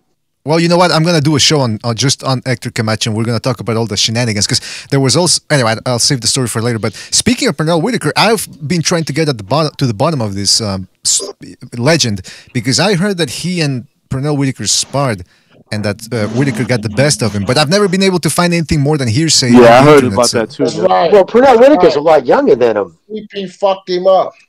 Now, what have you heard about that, D? Because I can't. I hear different versions of it. Well, I mean, look, seriously, it's around because I'm from Virginia. Seriously, it's just like hearsay, even in Virginia, even NBA. Like nobody knows the truth, but the majority of the stories I hear. Sweet Pea did it, man. You know what I mean? And you hear all different kinds of ways that it happened, and Sweet Pea, he just couldn't catch Sweet Pea. Sweet Pea fucked him up. We don't know, but I'm just saying that the consensus is that Sweet Pea fucked him up. And did Camacho call him the N-word after the sparring session, or? Well, you never know if he's pissed off and he's saying it when he's happy. Maybe, And by the way, we got new people in the Streamyard. We got a guy named Adolf. All right, they killed themselves. I'm not kidding. Adolf Hitler. No, but he's got the Mets. The New York Mets New York logo. Metropolitan. They suck. Dude, the Mets suck now. As long as it's not a swastika, Adolf, it's okay. Yeah, you're right. All right, then we got another guy named Jeremy Zvop Jalton. Jeremy, you're on the air, man. What's up? Jeremy. Virtuoso, can you hear me, by the way? All right, it's a photo of a guy with an erect cock. I'm glad you guys can't see it, man, because it's a pretty Photoshop cock there, man. All right, that's enough of that. All right. I'm done with StreamYard. Yeah, that's all right. So I was gonna say, I couldn't see, so I'm glad. All right, we got Adolf. All right, he's playing audio, man. What the fuck? All right. What was I gonna say? Okay, so moving on from Camacho. Oh yeah. Okay. You know what? We were talking about De La Hoya before. That De La Hoya, I always used to give him crap for a long time after he fought Camacho because I said, come on, he fought a lightweight, blah blah blah. But man, he looked good against Camacho. He was landing some bombs on the guy. Spreading sweat all over the place, and Camacho took that, man. He took it and he moved around the ring and he did what he had to. Camacho welched on his bet, though. Remember the tail? He said, "Yeah, if I beat you, I get to cut that off." Oh, really? Yeah, I remember. Yeah. You got to see the ending of the fight. He goes, "Come on, man." Oscar De La Hoya goes up to him and goes, De La Hoya goes up to him and goes, "Come on, man. A bet's a bet." I think Camacho thought he was going to win that fight all the way up until he got hit in the first round. Yeah, well, that usually happens, right? You go in there with a plan, and it just goes out the window. Some guys they're not going to win before they get in there. Young. Yeah, De La Hoya was but big, listen, it young, happens in everybody's career because he did the same thing to fucking Sugar Ray Leonard. Remember? That's the night we watched Sugar Ray Leonard become an old man, beat him. Yeah. The fight was stopped. That's what got him the De La Hoya fight. Exactly. Yeah. Oh yeah, it's true. He was that. That fight was at 160 also. Jeez, 160. Just think of the names he fought. Fucking Chavez, fucking Rosario. Look at Sugar Ray Leonard. I mean, he was past his prime, but Oscar De La Hoya, he fought some big dudes, Trinidad. man. Big names. Yeah, he Hey, fought Trinidad too. By the way, you mentioned Vinny Paz before there.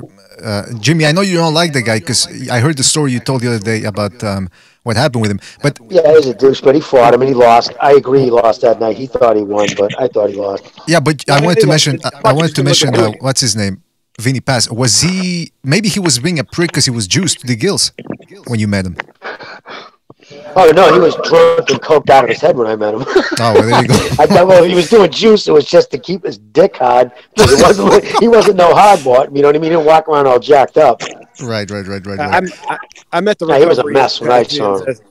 I met the recovery Pazians at the Hall of Fame, and it was 2007 when Duran and Whitaker got inducted, and obviously he'd cleaned himself up. He was a lot nicer of a guy than the one Jimmy met, I'm sure. Yeah, I'm sure, man. Yeah, I'm sure. Probably, yeah. Now, also the other thing about what was it? All right, guys, please mute your mics if you're not gonna talk, Mike, because I hear a lot of background noise there. Vinny Paciencia was a tough dude, man, for sure, and yeah. But that's another name that Camacho. Yeah, remember when Camacho threw a tampon at the guy, and he said, "Here, you're a bleeder." That was during a press conference, I believe, for that fight. That was a good tactic there. Yeah, I think he said that. I don't remember, but fuck, where was it going with the Vinny Paciencia story? I forgot. So anyway, yeah, we can all agree that Camacho was a good fighter. But then again, it took him 4 times before he got in the Hall of Fame. He wasn't a first ballot Hall of Famer. Did it take him 4 times? I don't know what the fuck that was all about. Yeah, I mean, 2012 he got inducted. Vinny Paz? Yeah, no, Camacho. Hector Camacho. I think he got passed up on a few times. I don't know if it was because he was related. He was active though, right? Wasn't he? Well, I don't know how boxing does it. Boxing. I think you have to be out for 2 years. Is that what it is? Yeah. Now it's 2.5, I think. Yeah. But Camacho. Yeah, his 3 last now, fight was but in 2010. back in the day. Hold on, fellas, one at a time. Go ahead, recognize. No, I was going to say Camacho kept fighting. I remember he moved to Florida right before he went to Puerto Rico, and he told a bunch of people that I know.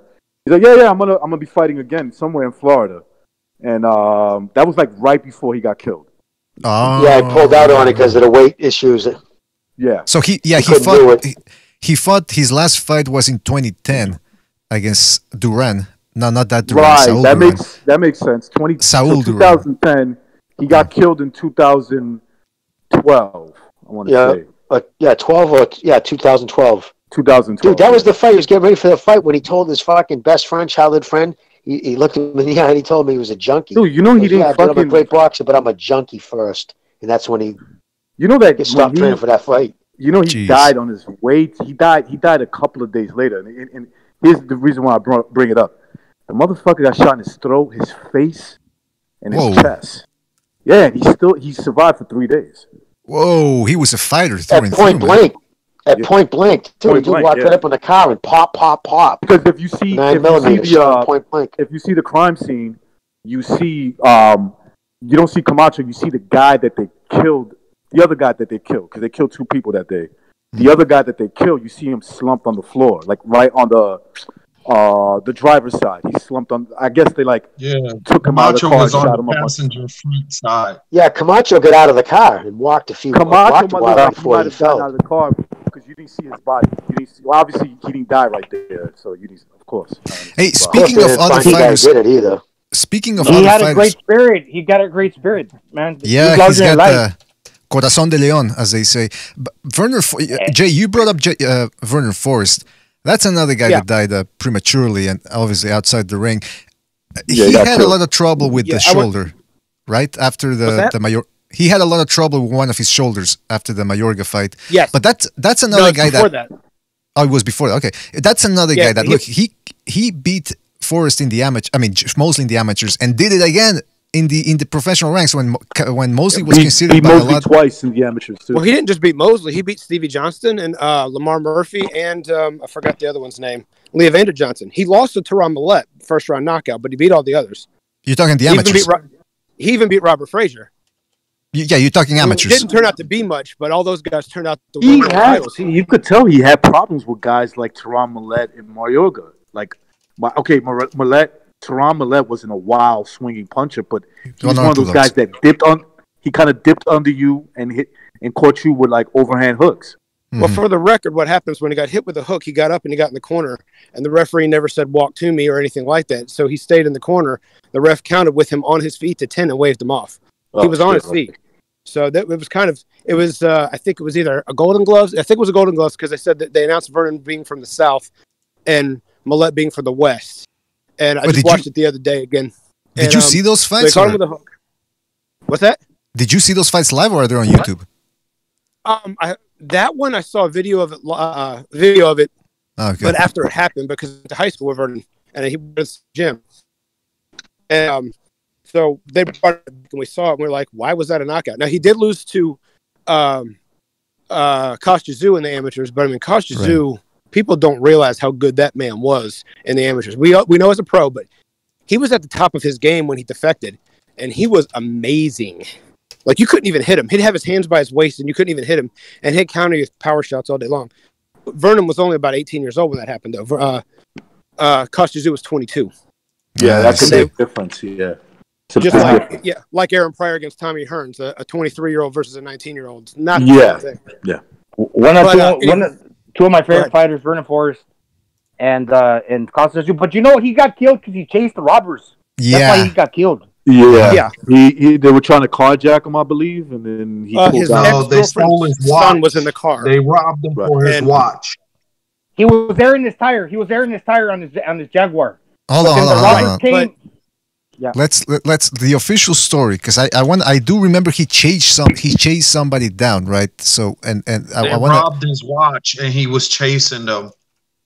All right, that's a big no-no. First of all, the key factor was they were also trying to take his car, and he was still friends with his ex-girlfriend's son who was in the car, and that's why he chased them off. They tried to jack him with the kid in the car. They tried to carjack that's him the story. That's the story that was in the news where I'm from. What's that? They tried to carjack him in a gas station. In a gas station, yes. Yeah, that's true. A gas station of all places to die. I mean, to get robbed in a gas station. That's the lowest. No, that's what, in the South. In the South, anybody would tell you, like just these big cities. That's why it's dangerous real estate. Yeah, I saw somebody got killed. I got somebody got killed in Georgia in the gas station. You know what they call it? They call it the fucking Boston. There's in South and Mattapan. There's 2 gas stations. They call it brother tag. What the fuck? Yeah, because they'll yell at tag. You're it. They shoot at each other so much. By the way, shout out to Mr. E who donated the super chat. He says Camacho Paz characters in boxing. I could be a show. Are there any left? Mr. E, you read my mind because I've been planning on that, a show on the crazy characters of boxing, the all-time greats, and to ask the question too: are there any crazy characters left? Any flakes out there? Because really, the boxing world needs a little bit of everything. Like I said, it needs the pretty boys like Ryan Garcia, it needs the guys that the hardcore boxing fans like a Golovkin, and it needs the crazies like Nassim Hamed, like Camacho, like Vinny Paciencia, like what's his other name? Madomero Pais. Well, unfortunately, it seems to be. Your BDA. Go ahead, Richoso. Yeah, I just wanted to add what Precise was saying earlier, about boxers being under the influence of stimulants. Mm-hmm. If it was that normal, now you got Wilder complaining and bitching about, oh, my water was spiked, Maybe Mark Brilliant was trying to help him out, make him calm down. Even I don't believe in that bullshit. Yeah, maybe they gave him something to slow him down. Yeah. No, but you know what, man? Listen, the whole Wilder Fury thing, I don't want to get into it because I'm waiting for. They keep saying they have evidence. Let me see the evidence. I'm open-minded. Why not? But going back to the Vernon Forrest thing. Yeah. So yeah, Vernon Forrest, from all indications, he was a good guy because he was working with mentally challenged people, and he was a good. But he was another guy that makes you wonder, wait a minute, why did this guy become a boxer? Because he looked like very kind outside the ring and relaxed and everything. But when he was in that ring, he could throw like that fight against that version of him against Mosley in the first fight. He was throwing some punches that were whizzing by What Mosley's about head. when he hit Mosley with a body shot and Mosley said, Yes. "Oh." Hey, you know what? Recognize. You know what? Recognize. I was on a website once when he was in a chat room. Like it was a special chat with Shane Mosley, and everybody could ask him one question, and some guy goes, "Hey, Shane, when Werner Forrest hit you to the body and made you squeal like a pig, did you think about quitting?" It's like, what the fuck? The guy's giving his time. The guy's giving his time to everybody, answering questions, and this motherfucker goes, So what was his answer? He didn't answer, man. He just laughed. But yeah, man, yeah, recognize that actually seemed to have been more dangerous than the actual uppercut he ate in the second or third round, I believe. Do you remember that fight, recognize? Because that took place in New York. I don't know if did you go to that one or? All right, recognize on mute. But I think that was in Memphis. That was in 2002, man. Oh man. Yeah, it was in Madison Vernon Forrest Square really Garden. shook up the welterweight, man. The undercard was Gotti Millette. Oh yeah. That was the first fight with Bounty McGirt, right? Yeah, it was a good fight too. In regards back to Vernon, he was a really nice guy. I was on leave in the military, and I got to go to the Von Bean Evander Holyfield fight. And of course, being young in the military, I was only in E3. I had shit tickets, but I ran into him there, and I introduced my father to him.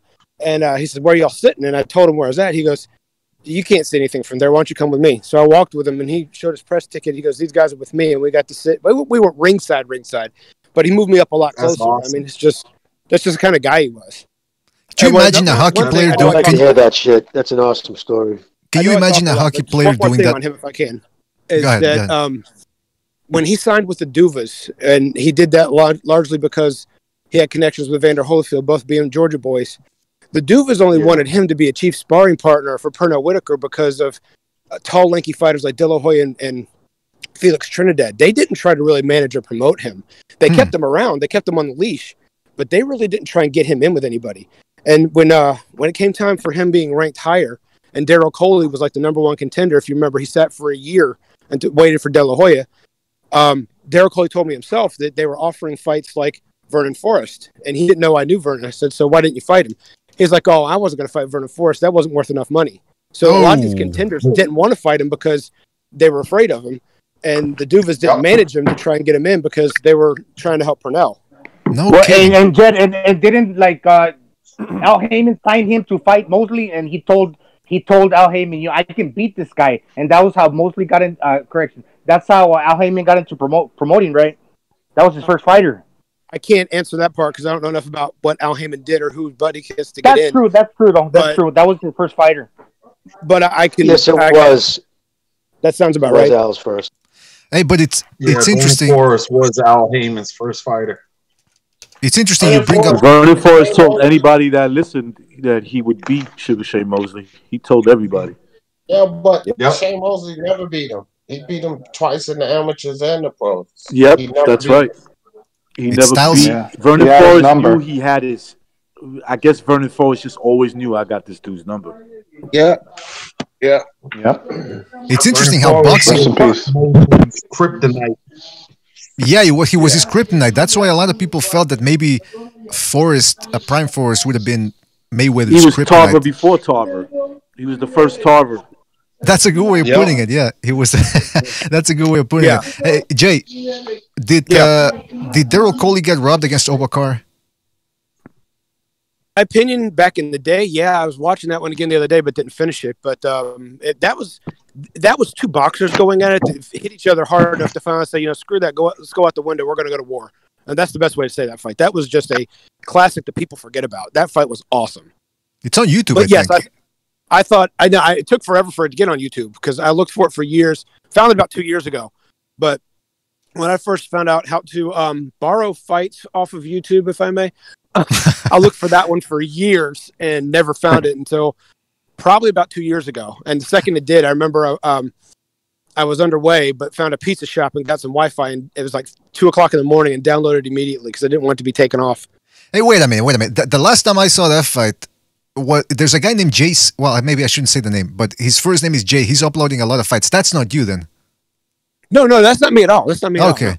Because I thought Actually, maybe no, Jay, I don't upload anything. I borrow fights. do you have a lot of boxing tapes? I'm gonna assume you do. I turned everything over to digital. And I have somewhere around a terabyte and a half on my hard drive. Jeez. Listen, I know you're married. I think you're married, right? Don't ever piss your wife off. And if you do, don't tell her where your VHS tapes are, because Recognize can tell you a thing or two about what can happen if... Hey, Jay, She's actually the one to help me turn them digital. Hey, okay. Jay, I was just going to ask you, Jay. Hey, Jay, I was just going to ask you, did you get a Hispanic girl that you bought a whole box of VHS tapes? That's, yeah, Recognize. What about that, man? It could have been, man. My collection on VHS used to stack from the bottom of my closet all the way up to my shirts. And then eventually I turned them over to DVD. And then from DVD, my wife actually turned them over onto digital for me. So I married a winner on that one, trust me. Hey, good for Jay, you. I had over, I would say roughly close to 2,000 tapes. Wow. Yeah. I mean, I have fights that people wouldn't believe that I had on fucking VHS. Like what? If you don't mind me asking. Not that I don't believe you. I just want an example. I had Winky Wright, Bronco McCart. I had to name a few, like Winky versus Bronco McCart. I had what was it? Simon Brown versus Petaway.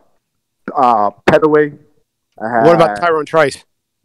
I had like a bunch. I had like fucking Fernando Vargas' fifth fight. That fucker, I hate that guy. Why you? So wait a minute. Why you hate Fernando Vargas, man? What the fuck? Okay, so in 1996, the Olympic team actually was crowned in Augusta, Georgia. They fought for their spots in Augusta, Georgia, and they trained out of my gym. And so Vargas was fighting a friend of mine named Brandon Mitchum. You may have never heard of him, but he was a top amateur turned pro, but didn't make much of himself, with all due respect. So he and Brandon had to fight each other. Now, Brandon went through the loser's bracket, and he had to fight Vargas, who was the champion. And so the fight's in Brandon's hometown. Before I get to the rest about Fernando Vargas, put a dot in that real quick. I met Eddie Futch at the Olympics later, and he said that he thought that Brandon won this fight. No. But they gave it to Vargas. So Vargas was talking all this trash, and all I kept saying was the better man's going to win. That's going to be me. And so that didn't bother me too much. But after the Olympics was there, and the team was formed, we were taking pictures, and he decided to take a picture between me and my girlfriend, now wife, and he has his hand wrapped around her hip. And I was like, if you want to keep that arm, you might want to take it off of her. Oh. Like, who do you think you are? I was like, it's going to break your fucking arm if you don't. So, yeah, we did each other. Hell yeah. Damn, Jay was... Hey, Jay, remember... Sorry, BD. That's okay, man. We got cut off there. Go ahead, Gonzalo. Go ahead. What were you going to say? Hey, Jay, remember this boxer named Al Seeger from that area where you're from? Give the name again. Al Seeger. Al Seeger from Augusta? From Georgia, from Savannah. He fought Ponce de Leon. Vaguely. I remember the name. Seeger. Sounds like a rock and roll singer or something. Is it a white guy there, Gonzalo? Yeah, he's a white dude. Yeah, I see him here. BoxRec, 28 wins, 22 knockouts. Whoa, pretty good KO ratio. 5 losses, 4 by KO. He fought Gamboa, Ponce de Leon, Cesar Morales, Cesar Figueroa. Anyway, yeah, that's interesting. So Fernando Vargas was trying to pick your girl up and just how old was he then? 19, 17? Yeah, 19. He and Floyd were both 19 at the time, and I remember correctly, the Duvas were sponsoring Judah and Zaire Rahim during that time, and so when it came time for sparring, Vargas would spar Judah from time to time to get ready for the Olympics, and Judah used to take it to him. Judah used to give him lessons. No kidding. No kidding. He'd just pop the straight left, and Vargas wouldn't know what to do. He'd just pop him right in the face and move. And at that time, Judah was fighting an awful lot like Pernell Whitaker. So he'd land a straight left and then take that half a step and pivot over to the right, and Vargas wouldn't know what to do. Jeez, that's interesting to know, man. So the smaller Vargas was actually taking it to. I mean, Judah was taking it to him, or schooling him. In regards to the VHS fights, man. That's what I kind of like the VHS aspect of it, of having to be selective and not knowing which fight to record. But I used to be like recognized. I used to just record a whole bunch of fights, like just in the hopes that something interesting was going to happen. I remember I recorded what was his name, Butler versus Richard Grant, that infamous fight. Oh, yeah. I remember with that sucker punch. For 10 rounds, I was like, all right, so it was just a boxing lesson for Richard Grant. And then, the telecast is about to finish. They're already, because, it's ESPN, they have to switch over to the next thing, the Sports Center. And, they're showing the credits, blah, blah, blah. They go to shake the hands. Boom. Fucking clocks him. And I was like, man, I'm glad I recorded this. I mean, it was just one of those moments where you go, I got to keep but the tape got lost somewhere. Are you talking about Butler versus the Alien Predator? Yeah, Richard. Was it Richard Butler? What was the guy's name again? He kind of looked like Brotherhood. Is either Richard Butler or Richard Grant? It was Richard Grant. It was Richard Grant and he got charged too. Remember, he got fucking charged with Anthony Butler or something like that. James Butler. You know the funny thing about that? It was James Butler and Alien, the Predator or whatever. And then what happened was after he got charged for that, he wound up staying with what's his name? The guy on fucking Max Kellerman's brother. Yeah, Sam Kellerman. Yeah, Max Kellerman's brother. He wound up killing him or something. Now he murdered him. Yeah, that's right. He murdered Kellerman's brother. Wait a minute. The odd thing about that is that Kellerman went to bat for him on the air, saying, give him his license back. This is how he makes a living. This is how he pays his electric bill. And then not long after that, he ends up killing Kellerman's brother. Yeah, there was something. I think Sam Kellerman got hit with a hammer. Yeah, he caught him cheating on him, man. Yeah, because he didn't pay his rent. So when he was trying to pay, he was like, he was basically like, fuck you. And then, this guy, hected from there. They said that he really fucked up, man. They say he brutally murdered him and then set the whole fucking place on fire. See, that's the thing. If I'm going to get murdered, I would like to be gently murdered as opposed to brutally murdered. I mean, that's the best way to go. But, yeah, man, the guy was... I think if I'm get murdered, I want a woman on top of me and then I get a heart attack. She murdered me. G-Boogie, the best way to die is to be smothered by like a ton of strippers or something. They just lie on top of you, burn naked, and you suffocate slowly, but... at least you go out with talk to you before you die. But yeah, Richard. No, what was his name? Richard Grant versus James Butler. That's the fight. That's it. And there's a lot of channels now on YouTube because I remember when YouTube first came out in 2006. Sometimes there weren't that many good fights, or some guys would put the recent fights, but not the old ones. Now you can find, like I'm looking at this channel, the guy who's got the Richard Grant James Butler fight. He's got like fights from Pongsa Lee Won Jong Kam, the ever exciting Sven Otke. And you know what? The other thing is there were a lot of fights in the 90s that I couldn't watch from Europe. Like Michalowski. I don't remember. I never... What? You mean the guy that Roy Jones dodged for years? Yeah, that guy. Michalowski was a fighter. I always found him to be a mystery because I've heard about him but never could watch his fights. Exactly. I got like 20 of his fights. How did you get them? Like, did you get them back in the day, or? Well, some of them I got through friends, and some of them I got through stuff that I can't say over the air. Well, hey Jay, dude, can you email BDA a copy of your fight catalog, because he might be able to use that in some of his videos. Yeah. I don't know how to share that kind of stuff, but I'm sure that you guys can help me out with that. I mean, you don't know how to share it. You write it on a piece of paper, you put it on the internet. What's the matter with you? No, I can give you the info. No, what's the matter with you? I'm talking about giving you the footage. What's the matter with you? Oh, that's easy. If you got DVDs, you could basically format it to a lower thing, and then send it to him through a file in an email. Oh, okay, that's easy. Everything you just said, I don't think he's just saying okay because he doesn't want you to continue talking. I get the concept. I may not be able to do it right now. I know. He's a military guy. He should know. No, but you know what?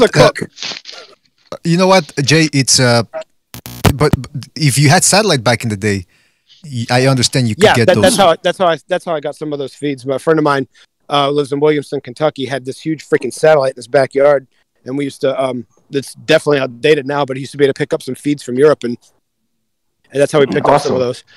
Yeah, Man, and that's like cool, New York, you know what was my satellite? I used to take a metal hanger and then make it into a satellite dish. Then put some aluminum hanging out the window. Yep.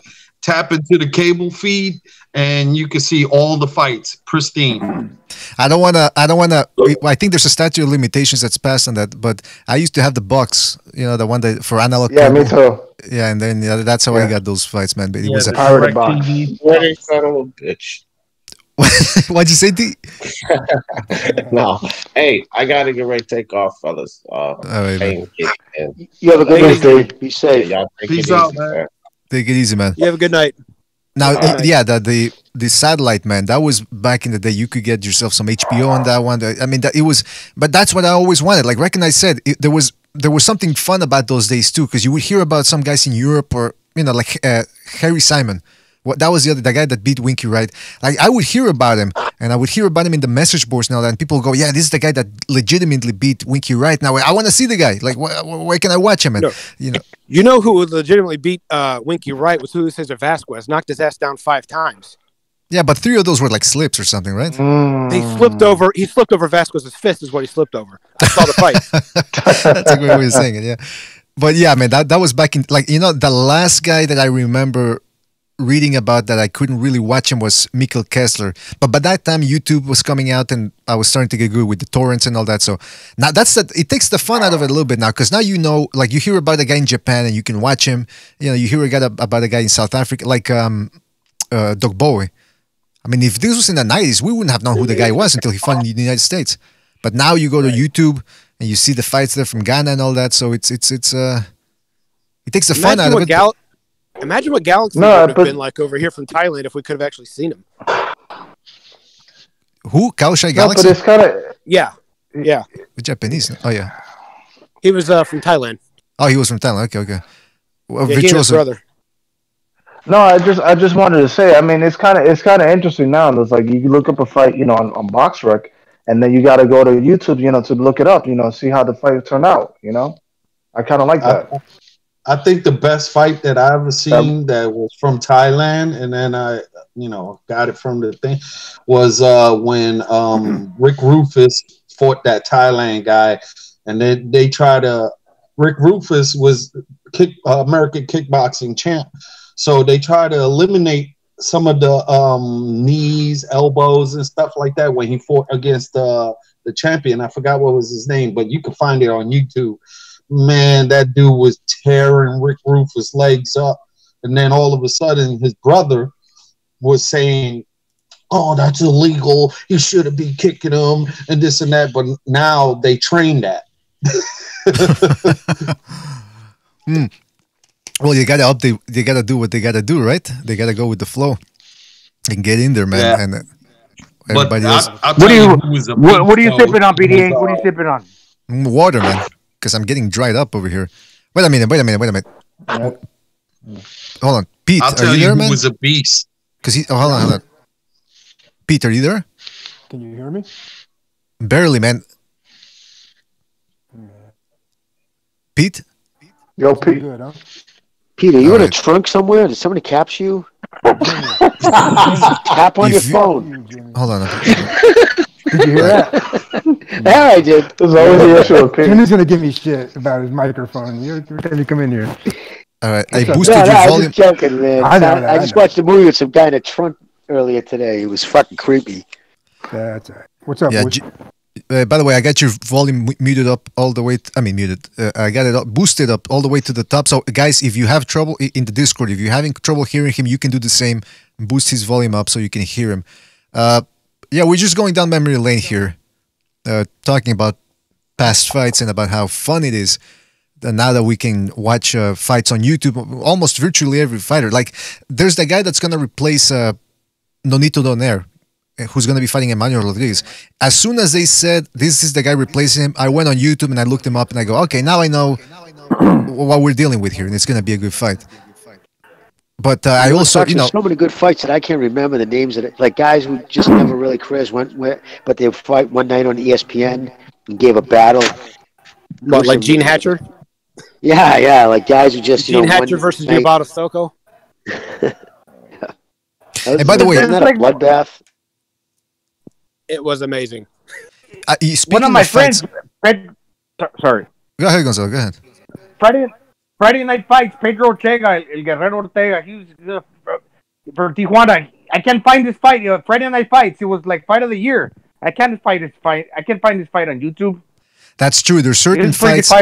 There's certain fights that you can't fight. Like I know you guys, Gonzalo and Jay, were talking about Bojado the other day. His first loss against Rubio. I forget the guy's first name. I'm trying to look for Rubio. Marco Antonio. I'm trying to look for the rematch. I can't find. I remember Bojado boxed beautifully in that fight, and I never recorded it. So if anybody out there listening, if you have that fight, post it on YouTube or Daily Motion as soon as possible, man, because I need to see that fight again. But yeah, Gonzalo, there's some fights you can't find. Now, one of the underrated fights that I rewatch constantly is Antoine Eccles versus Charles Brown. That fight, man. That one was awesome. That fight. Was a great fight. Well, didn't HBO lose half their fights? They didn't catalog or more. Didn't somebody? I remember hearing that, because HBO started in 1976, and they ended up losing half their catalog. Jeez. Yeah. Oh, that sucks, man. That's terrible. There's probably got to be a guy there, like the collective of people that have recorded fights throughout the years. Somebody has to have those missing fights from that catalog. But Jimmy, you must remember back in the day when if you missed a fight, like before cell phones and all that. Let's say you were at a wedding or something, you have to be there. Yeah, you missed it. That was it. You had to throw a fucking VHS if you had a black box in your house. You threw a VHS and you hope you knew how to use that right, and then you recorded it. But I never, unless it was a wedding, I wouldn't have missed it. If it was a fight I wanted to see, especially back then. Once I figured out how to set a timer on a VCR, I never missed a fight. Right, exactly. No, exactly. I had crazy. I had hundreds and hundreds of hours of fights that I don't know what happened to those tapes.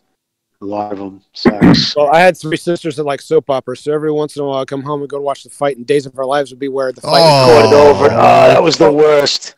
My dad was an FBI agent. He used to have to put a gun on the table going, if you even come close to one of my daughters again because I taped over a fight. I'm like, Dad, you don't understand.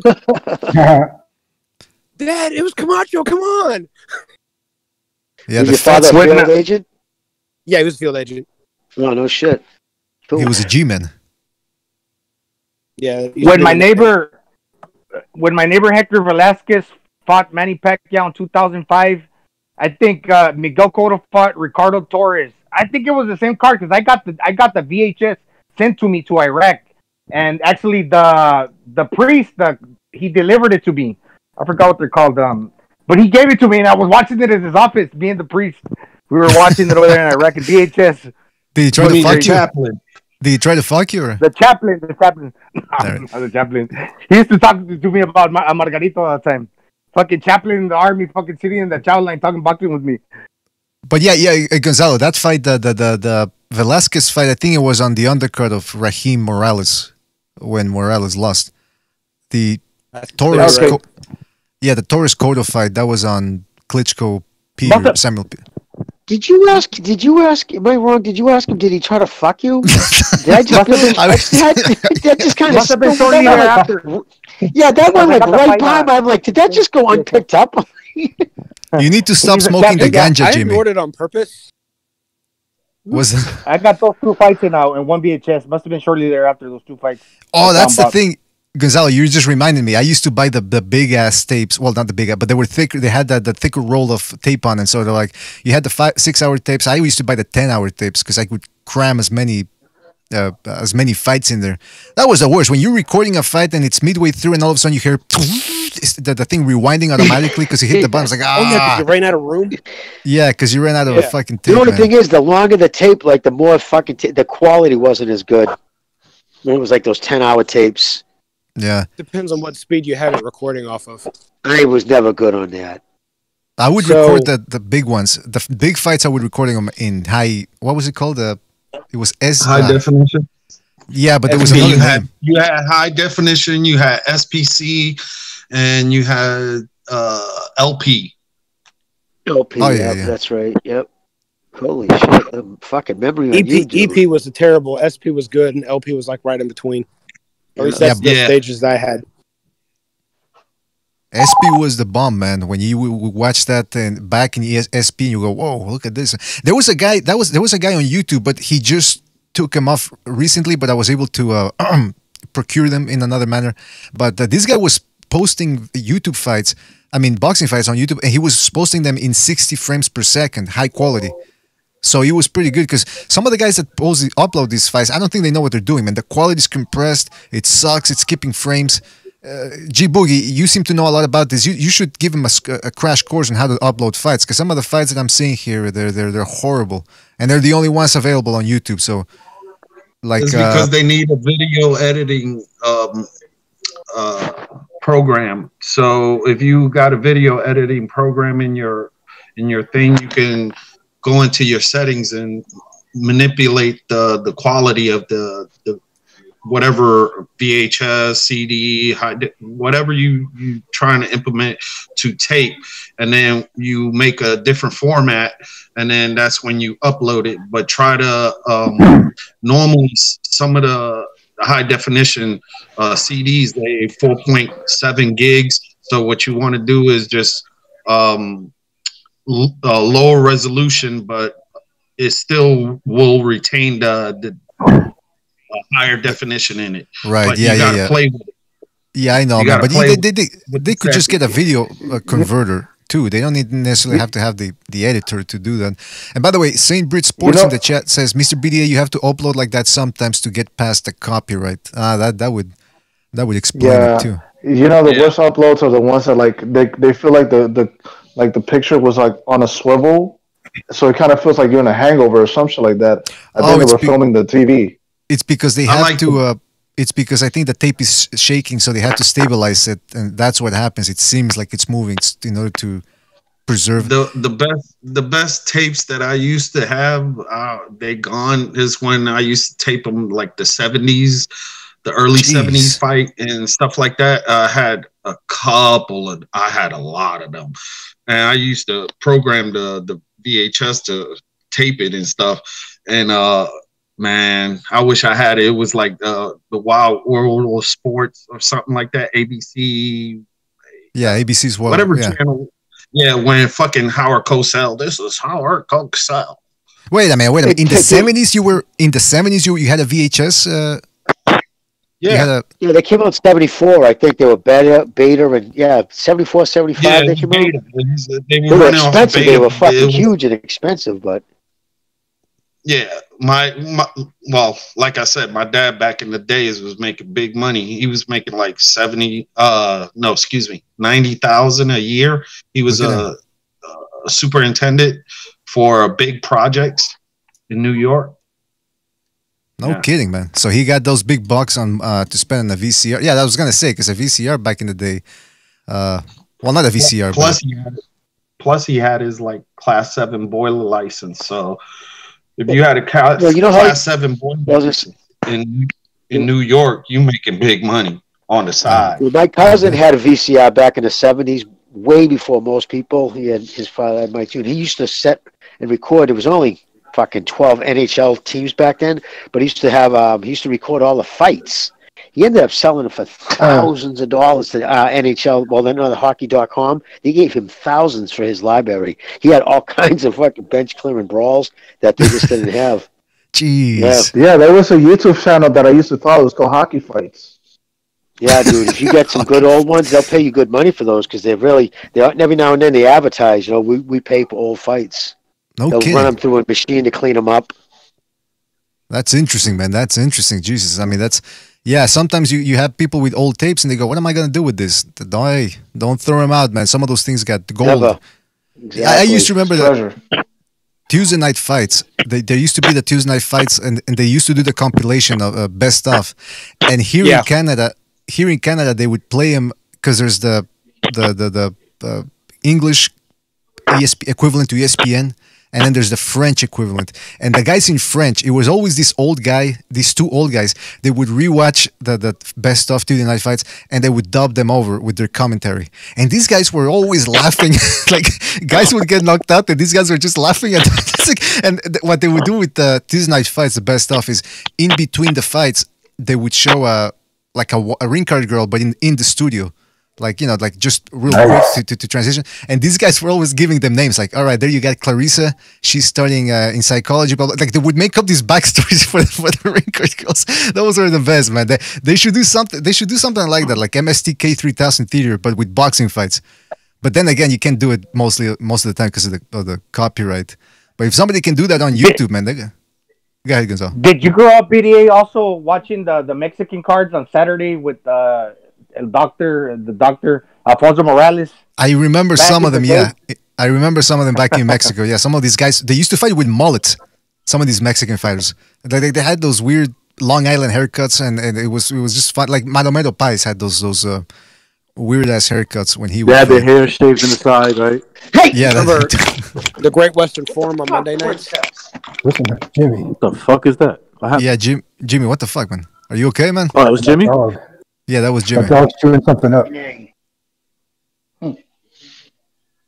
Jimmy has his dog. I know what he's going through. Wait a minute, I recognize. Don't you have like a little Paris Hilton type dog or something?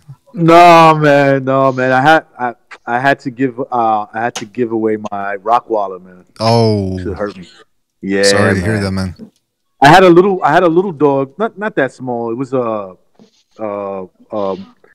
Jitsu. You know what a Jitsu is? A Shih Tzu. Yeah. I had that one passed away 2 years ago. But my Rottweiler, I had to give him away because I couldn't take him with me because I moved. Yeah. I get you. Yeah, Gonzalo had 3 dogs, but the neighbors ate one of them. Now he's only got 2. What did I say? Chinese. Yeah, what did I say? I didn't say anything wrong. What did I say? Yeah, what did I do? By the way, King Butcher in the chat room says Jimmy's bad tripping. Yeah, I think he smoked too much ganja and he's seeing an imaginary dog in his living room. The spiders, there's spiders all over the place. Like, there's no spiders, Jimmy. Take it easy. Give me some of that. Give me some of that. BDA, remember I told you about 1 month ago I ran over a dog, I killed him, and then the neighbors ate him. They picked him up and they took him. Yeah. But I did a great thing last week. A car ran over a dog to my old house. I went to pick up the last of my things, and he was falling into the canal, and I caught him right before he fell into the pit. And I rescued his life, and I took him over to my neighbors, my wife relative that's building my house. Uh-huh. And we brought him back to life, and his name is Bogart. He's a little dog. I saved his life. Whoa, Gonzalo's a hero, man. Gonzalo, you're my hero. Yeah. Hey guys, was I unmuted during all that? No, you were not. No, you were not. We heard you telling your dog, "Hey, sit down." Yeah, well, no, I have 2 cats, dude. One's the sweetest little fucking thing, doesn't fuck with anybody. She's sleeping. This other one, the fucking twat, just attacked her. Sleeping, just laying at my feet, sleeping. The other cat comes walking up and watching her, and she just fucking suck her teeth into the kitten. I'm like, what the fuck? I'm chasing around the house, fucking throwing sneakers at her. Fucking devil little bitch. Dude, every now and then she just does that out of nowhere. She just comes over. The cat was sleeping, just literally attacked her. Like she owed her money. It was fucking crazy. I'm trying to find a cat sound effect. All I can find is like somebody smoking weed from a bong. Well, it sounds like women fucking sometimes screeching. I mean, they go. It's just women fucking female cats, cats and female cats. They can be so nasty. Yeah, those little pussies could be out of control sometimes. No, dude, I got dogs and I've had dogs my whole life. I just because my girl and I'm seeing now got me into cats. I love her and shit, my little kid, but I never had them. I didn't realize they can be moody little fucks, boy. They're nasty. Sorry about that. I thought I was on mute. I didn't mean that. Sorry. Hey, Jimmy, they can throw hands too. Jimmy. They can throw hands. Have you seen them attack a little ball of yarn? They can throw good right in this. Well, did you see that thing on video? Yeah, they make great boxers. Attack the pit bull. Did you see that the pit bull comes over and grabs the little kid and starts shaking him in the driveway? Literally got the little kid in the mouth, and then the cat comes running out of nowhere. Wow! Fucking attacks the dog. Oh, yeah. No, they're a lot smarter than I thought. But to be fair, that kid was misbehaving, so I think the dog was trying to teach him a lesson, and the cat interfered. But look, listen. That's my take on it. Listen. You sick fuck. They also land on their legs. Have you ever tried throwing a cat in the air? Then you just land on their legs. Yeah, I know they land on their legs, but why are you throwing them up in the air? I understand what you're saying. Like you talk, like you throw them over on the cot. Yeah, but not with this one. This fucking, I've watched her fall off 3 feet, and she lands on her side, dude. Swear to God. What? That's a weird cat. Yeah, no, I do. I've watched her fall 3 or 4 feet, never lands on her feet. That's why I think the other one beats her up, because maybe she's retarded. Jimmy, my sister used to have a Siamese cat. That mother sucker was crazy, man.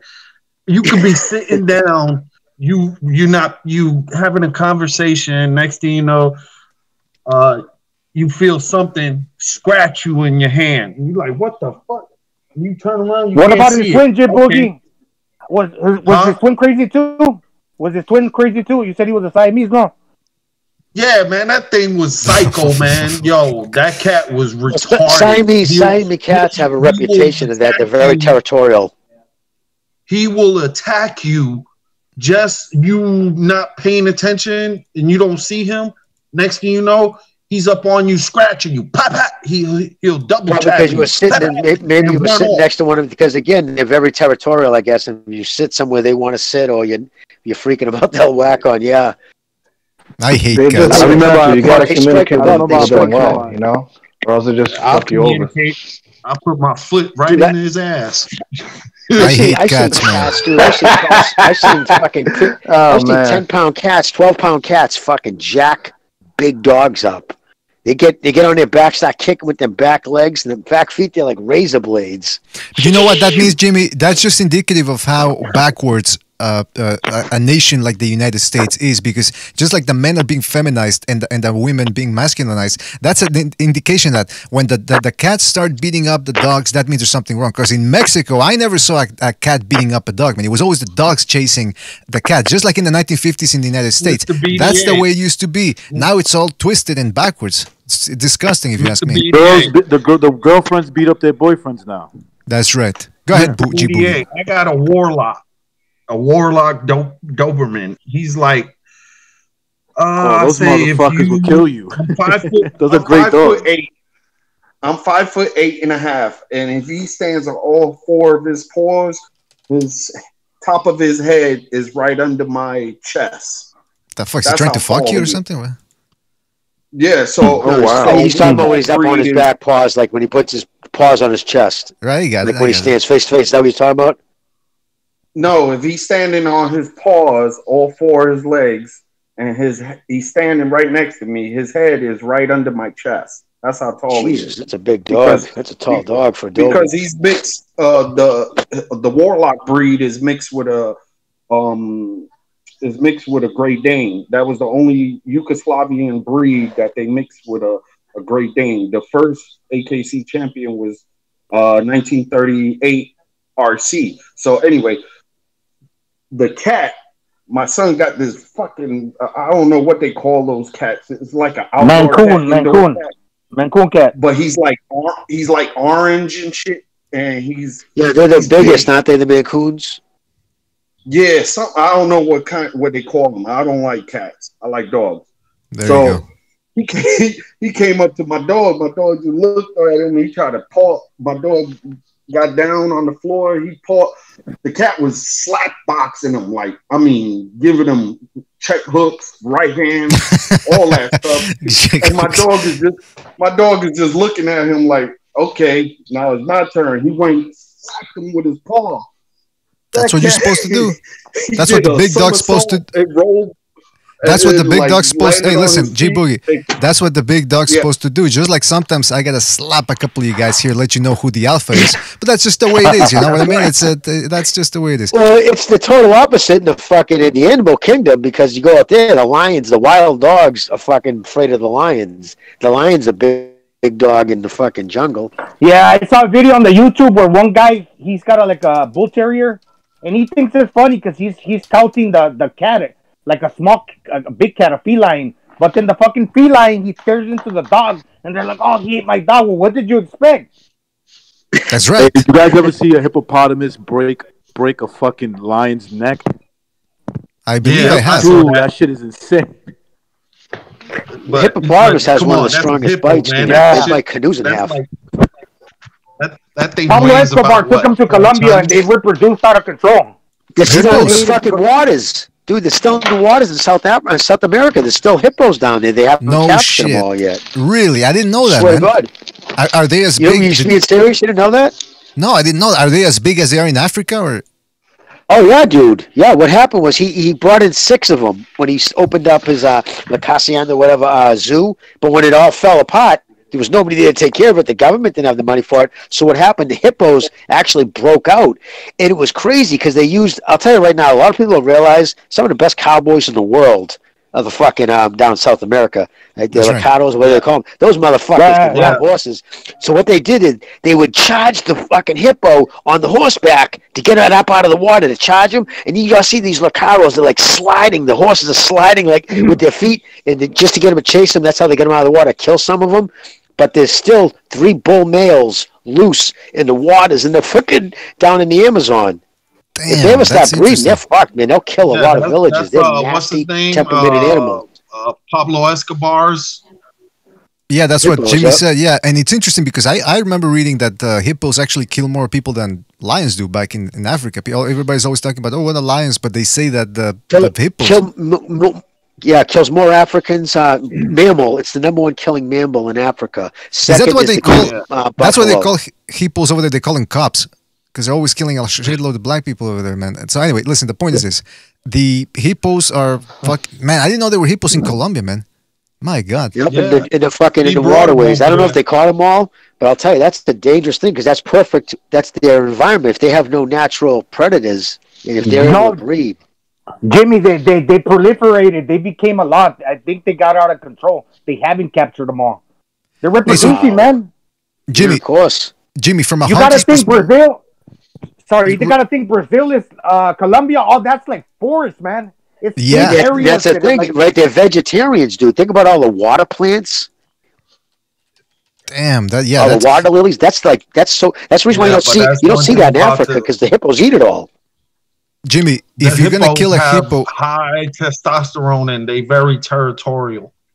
Jimmy, if you're gonna kill a hippo, what caliber are you? If you're gonna kill a hippo, what caliber are you gonna use on that? 50 caliber. You're gonna use a 50 caliber or a fucking Win Mag 410. No, seriously, babe, for killing a hippo, what would you recommend? Yeah, my girl makes her own bullets. What would you? Oh, she said a Win Mag like a 410. You want something with stopping power because those fucking things. How about a shotgun, 30-06? No, you would have to use a specialized slug. A regular cartridge wouldn't stop it. The skin's too thick. A shotgun will piss him off. Because they're pellets. They're pellets. They spread out. They don't actually penetrate. It's like trying to shoot a tank with a BB gun.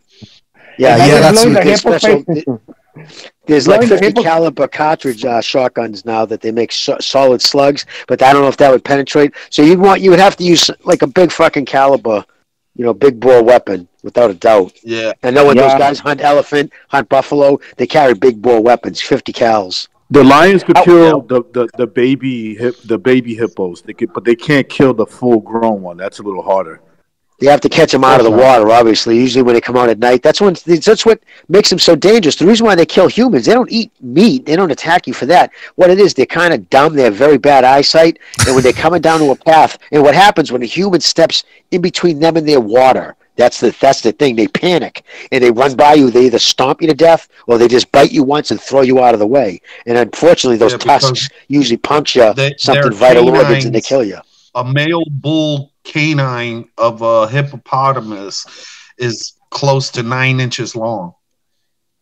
Jeez. Crazy. Hey, you know what? And every time they close their mouth, they rub against each other, and they make the self-sharpening. So they puncture boats.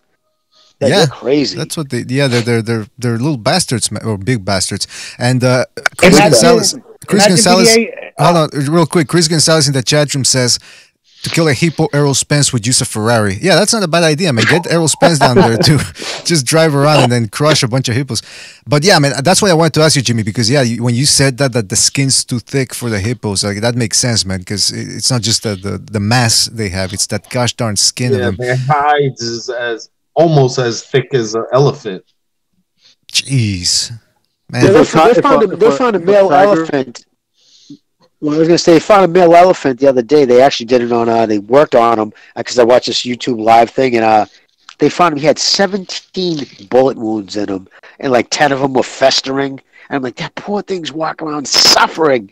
I'm like, fuck, it's terrible. Because they shoot him with guns that aren't meant to take down elephants. Right. So what ends up happening, these poor things suffer.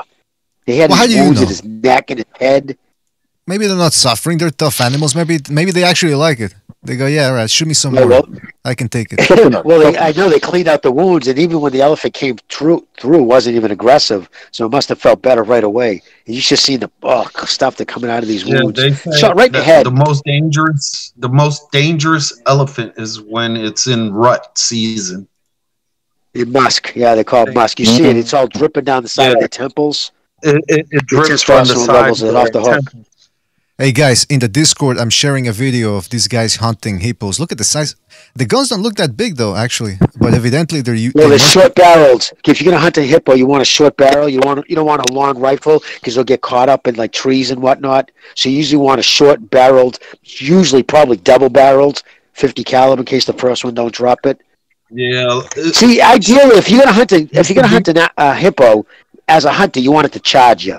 You want to charge kill. That's like kind of the manly way to do it. Like what they use with lions, they use the I forgot what's that. It's like a shotgun. There's a double barrel. The old hunters used to octagon shaped barrels. Yep. Yeah, it's like an elephant gun. They call it. Yeah, a lot of those guns were built in like 1890. They're still very sought after. They're German and Czechoslovakian made elephant guns. And they're unbelievable, and they still work to this day if you get them. And they're so but you have to. The bullets are expensive because you have to have them custom made. Gentlemen, this is very educational. It's not that I'm not enjoying it, but it's kind of. I've had a long week. I've enjoyed this show. I've enjoyed listening to you guys. I'll catch the rest of this information when BDA posts it. But I got to head out for the night. Thank you for having me on. Have a great evening, brother. You guys take care. Well, take care, Jay. We'll talk. Hey, when's are we going to do one after the one on Sunday after the fight, or we're going to do it on Monday? Jeez, I'm not sure, man. I don't know. It depends Bucho too. If when he gets around to it, maybe he can do a show on Saturday. I don't know, but we'll try to do something as soon as possible, man, for sure. So thank you for being on, Jay. Now, thank you for having me as always. Guys, take care. No problem, man. You know what's going on, right? You know what's going on, right, guys? Later, Jay. His wife is circling his VHS tapes, and he doesn't want to lose them. Okay, you brought this. I'm gonna go ahead and say this real quick. All right, just before I go. Yeah. In regards to my wife, it's not that you're talking shit. I just want you to know exactly how lucky I am when it comes to my wife and boxing. And then I'll jet out after this. In 2000 or 2001 when Vargas and Trinidad were gonna fight, I was in the Coast Guard on my ship. We pulled into Guantanamo Bay, Cuba, and Guantanamo Bay did not put the fight on for the guys on pay-per-view for morale. So I had to stay up till 3 o'clock in the morning on ESPN to find out who won. My wife goes back home. She gets HBO, doesn't tell me about it, records the fight, wraps it up, gives them to me VHS for Christmas. Oh, well, look at that. That sounds like a heck of a woman, man. When I told you guys that I married up, I'm not lying. I got lucky on this. Well, look, anytime your girlfriend has HBO, that means she must be able to afford it. So that's good, man. That is marrying up for sure. I don't know how long she kept it. She just got it long enough to tape that fight for me. Well, there you go, man. All right, listen, Jay, thank you for being on, man. Take it easy. For having me, guys. And you know what? Actually, I think it's yes, Gonzalo, go ahead. Are you gonna say something to Jed before he skips? Yeah, we're gonna.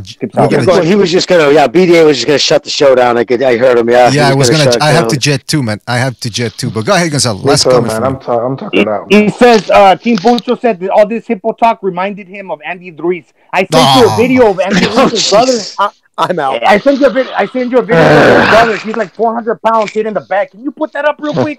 But if you don't want it, that's okay. Hold on. And for the record, I just want to say too, I'm not a hunter. Like I target shoot. I love shooting. I just don't like shooting animals just because I'm not forced to. If I had to shoot a deer to survive, I would. But I'm just not a hunter. I can't. I'd rather shoot it with a camera. That's just me. But anyway. Wait. So if you have to eat, and you're in the wilderness, you're not gonna shoot an animal. I'd shoot a fucking. I'd shoot your poodle. No, I'm just kidding. No, but I would shoot. I can actually dress an animal. I know how to dress animals. I can dress a deer for you. Very good at it. But I'm not a hunter. I don't like shooting animals. Hey, to each his own, man. I don't judge. All right, so I'm putting up but no, if I had to, I would. Believe me. All right, I don't know if you guys can see it. I'm sharing with you on the Discord. This is a video that Gonzalo sent me of Andy Luis's brother. Hold on a second. There's the woman with the big tits. Okay. This is... Hey, he kind of looks like Luis too, facially. And pretty quick hands too, man. But I gotta tell you, it's easy to look fast when you got the punching bag in front of you. If there's a guy moving around him, but it's still pretty impressive. I mean, look at this. Guy knows what he's doing in there. Oh, BDA, before I go, though, definitely, go check out. There's a bunch of videos on that. They made their documentaries on Escobar's hippos. There's some really good You should check it out. It's fascinating. I'll check it out, man. Yeah, because I used to watch those hunting videos of people, getting rid of coyotes and all that with night vision scopes. That was pretty cool, man. So I'm definitely gonna check out some hippo hunting there. Anyway, listen, fellas, thank you for joining us, man. Guys in the Streamyard Virtuos, no G Boogie, you're good folks. I'm gonna try to do this. I'm gonna try to do this. He looks like a hippo. He looks like a hippo, right? BDH. Who? Virtuoso? His brother. I did his brother. Yeah. He looks like a hippo. You're welcome. Mr. BDA. King hippo. Hold on. Pete's trying to say something. I can barely hear him. Go ahead, Pete. Thanks for having me, buddy.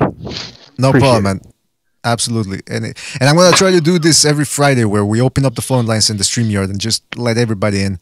But I do have to keep, we're going to have to keep the what's it called? Discord at a minimum. Otherwise, we're never going to get to the people on the phone lines in the StreamYard. Anyway, fellas, thank you for joining us. Really appreciate it. I'm going to hit the bed now. It's been a pleasure. God bless. All right. Take it easy, fellas, on the StreamYard. Take it easy. Everybody in the chat room as well, thank you for joining us. Everybody who called in, everybody in the StreamYard. I want to give a shout out to the people from the Discord as well. Talking Pete, Recognize, Precise, Jimmy, Gonzalo, D, and Jay, aka Boxing Chief. Thanks to everybody who donated with the Super Chat as well. I'm talking about One Foot Out the Door, Wesley M, Tony Boswell, Chris K, Julio Ochoa, and Mr. E. Thank you, fellas. Really, you allow us to keep the boxing Block Talk Radio online so we can take calls, and of course Spreaker to be able to put the episodes online. Don't forget they're on Spotify as well and iTunes, so check that out. And before we go, of course, gotta give a shout out to everybody that joined us, everybody that listened in. I'm talking about, who's in here? Hold on. Kid Top Skull. What did I say? Nella? Alright. Kid Top Skull, Guerrero de la Info, Mr. E, SSB28, Guerrero de la Info, Precise Cinder as well, Claudio Monreal, Andres Fernandez, Slugger Sam. Shout out to Slugger Sam. Uncle Burnt Apostrophe, Mr. Wawa, Saint Bridge Sports, Mr. Enoch. Who else is here? Mr. Wawa, yeah, Grievous, Chris Gonzalez, Saint Bridge Sports. Did I ever mention him? People talking about hip hop. DJ N1, T-Tone Toledo. Shout out to T-Tone. Gonzalo was there as well. King Bucho, of course. Ungar and many more. Guys, thank you. Steven Schneider. Guys, thank you for joining us. Really appreciate it. Catch you in the next one. Take it easy. Have a good night.